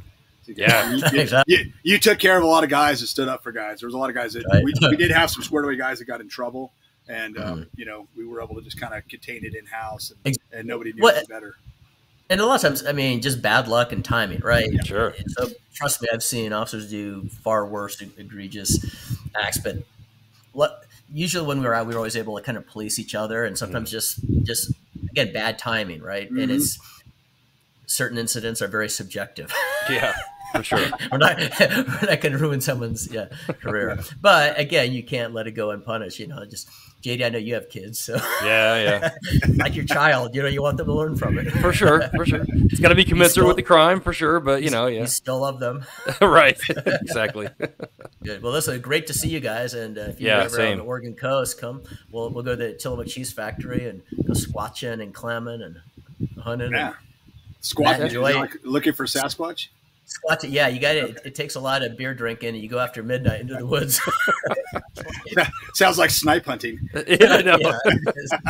Yeah. So JD, when is your interview? When did one of us get to interview you? Oh, I don't know. Yeah. I mean, once I get through everybody in their career field, then we'll go back to me. And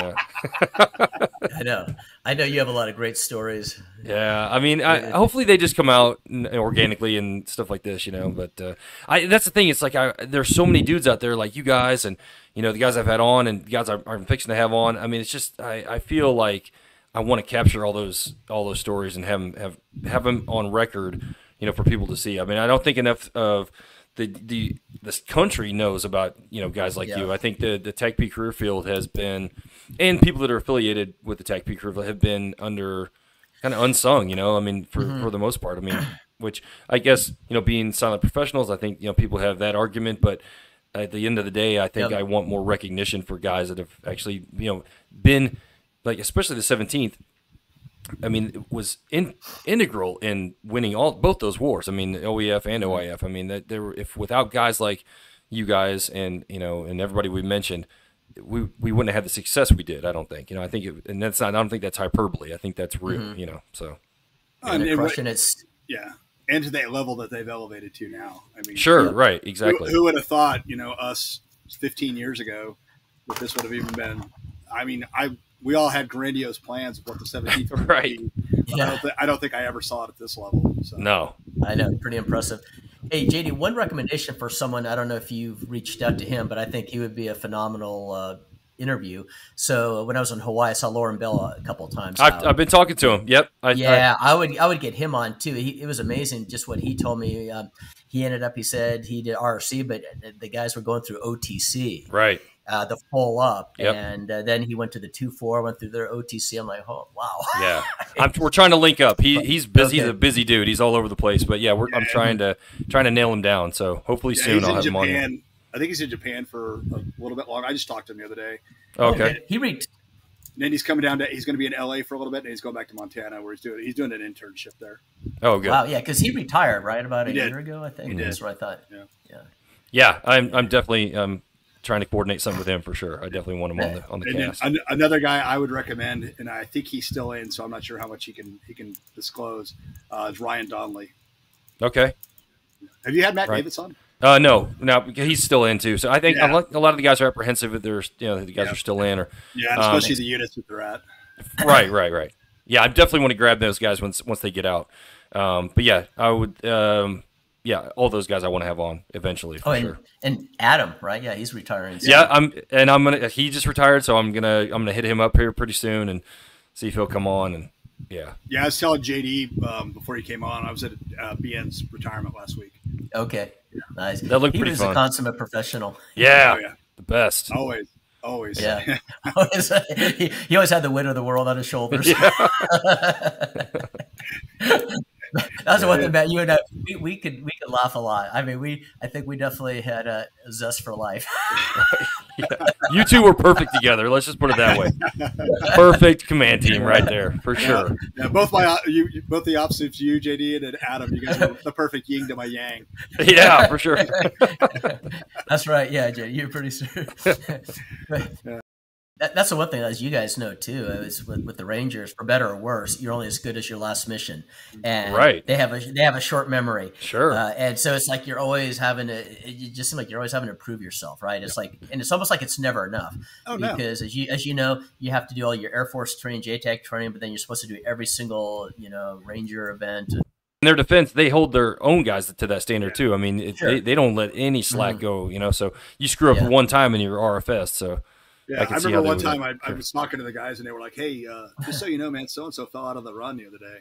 I forgot what they did, a company run or something." I was like, "Oh, okay. Well, I appreciate you telling me that." I already knew. They had told me. I'm like, "Well, I mean," and they're like, "Yeah, it's kind of a big deal, the Air Force guy falling out." So I was like, "Well, how many Rangers fell out?"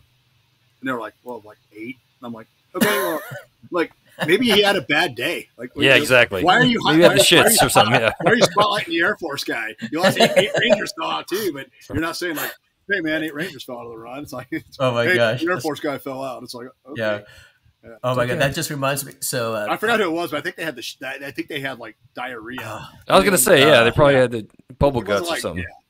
There was a good reason for it, but I do remember when some of our support guys would wear. You had to wear the Air Force PT gear. And it was the Smith Gym, pretty rock star. But I think one time just a regular Army NCO corrected somebody was wearing their PT gear the wrong way or something. The Air Force guy. Yeah, it was an Air Force, but it was like one of the support guys or the 15th. But the point is, there aren't many, and the thing is, if an Air Force guy screws up, it reflects on everybody, the entire community. Yeah. I know. 100%. And I remember it was one of the Ranger rendezvous, and I wanted to get some support to do the regimental run. It was a 5-mile run, and I think I had a few support guys into the crowd. If you're going to do this, no one's dropping out. I don't care. I was like, no, you don't have to come. Yeah, you stay here. Oh yeah, you can come. Just make sure everybody can do it. But the old day, we had one of our young support guys, Donnie's replacement supply guy, and he gutted it through. It was cool. And then Colonel Clark was there. Hey, 17th, way to go! Nice. I was like, you will finish. 100%. Yeah. Or just keep running. So. Just keep going, dude. Yeah, man. That's like I said, appreciate you inviting me back. CK, thanks for asking. Thank you. Thank you. I couldn't do this without you. Thanks, JD. Well, I can't thank you guys enough for coming on. I really appreciate it. This is awesome. Well, thank you, JD. Yeah. Thanks, man. Yeah, CK, Great to see you guys. I'll talk to you soon, man. Reach out. All right. Let me know. All right. You guys have a good rest of the weekend. All right. See you guys. Take care. Hey, JD, I can't believe I forgot the 2 most critical takeaways that I wanted to pass on. First of all, is to express my gratitude for being able to serve the men of the 17th. It was truly an honor and the highlight of my career, serving as the AFSOC and commander. The 17th was a special place. We're on the headquarters at Fort Benning, also housing the 375 RRC, and Regimental TACP to the Desert Hunter supporting 175, Fort Lewis supporting 275, and the SF Dets at Bragg, Campbell, Fort Lewis, and Fort Carson. We had some great ALOs and support personnel, albeit a small handful, but it was a TACP NCOs who truly built the squadron's battle-hardened and highly professional reputation as the best JTACs in DoD. You were truly the epitome of the humble warrior, never complaining, always putting in 100%, striving for mission success, and truly making a difference on the battlefield on a daily basis, all while supporting our nation's most elite units. I'm truly proud of each and every one of you, and wish the rest of our military and the civilian public truly knew the inside story of your accomplishments. Finally, in discussing the studs of the 17th, I need to acknowledge two of our fallen brothers who lived the Ranger Code, both in and out of uniform, Josh Gavlik and Timmy Officer. During my time, Timmy was one of our more recent hires to 175, and I remember that he arrived with a great combat-proven reputation, positive attitude, and quickly and seamlessly integrated into the Denton Battalion. According to those who knew him best, he always strove to be a righteous man who would selflessly help and mentor those less fortunate and brighten any room he walked into. Lastly, I need to acknowledge Joshua Gavlik, Gav, who I knew quite well since he was at the betting during my tenure. Gav was the epitome of a true professional who crushed every position he served and every deployment he was on. But what made him so impressive, at least in my eyes, was how he conducted himself off-duty in raising a wonderful and loving family of 6. Gav was truly the role model on how to act as a husband, father, mentor, and how to host a great party. He definitely made the world a better place during his short time on this planet, but it is comforting knowing that his legacy will live on, and it was my pleasure to have been in the audience back in 2019 when the 17th STS Performance Center was renamed his honor.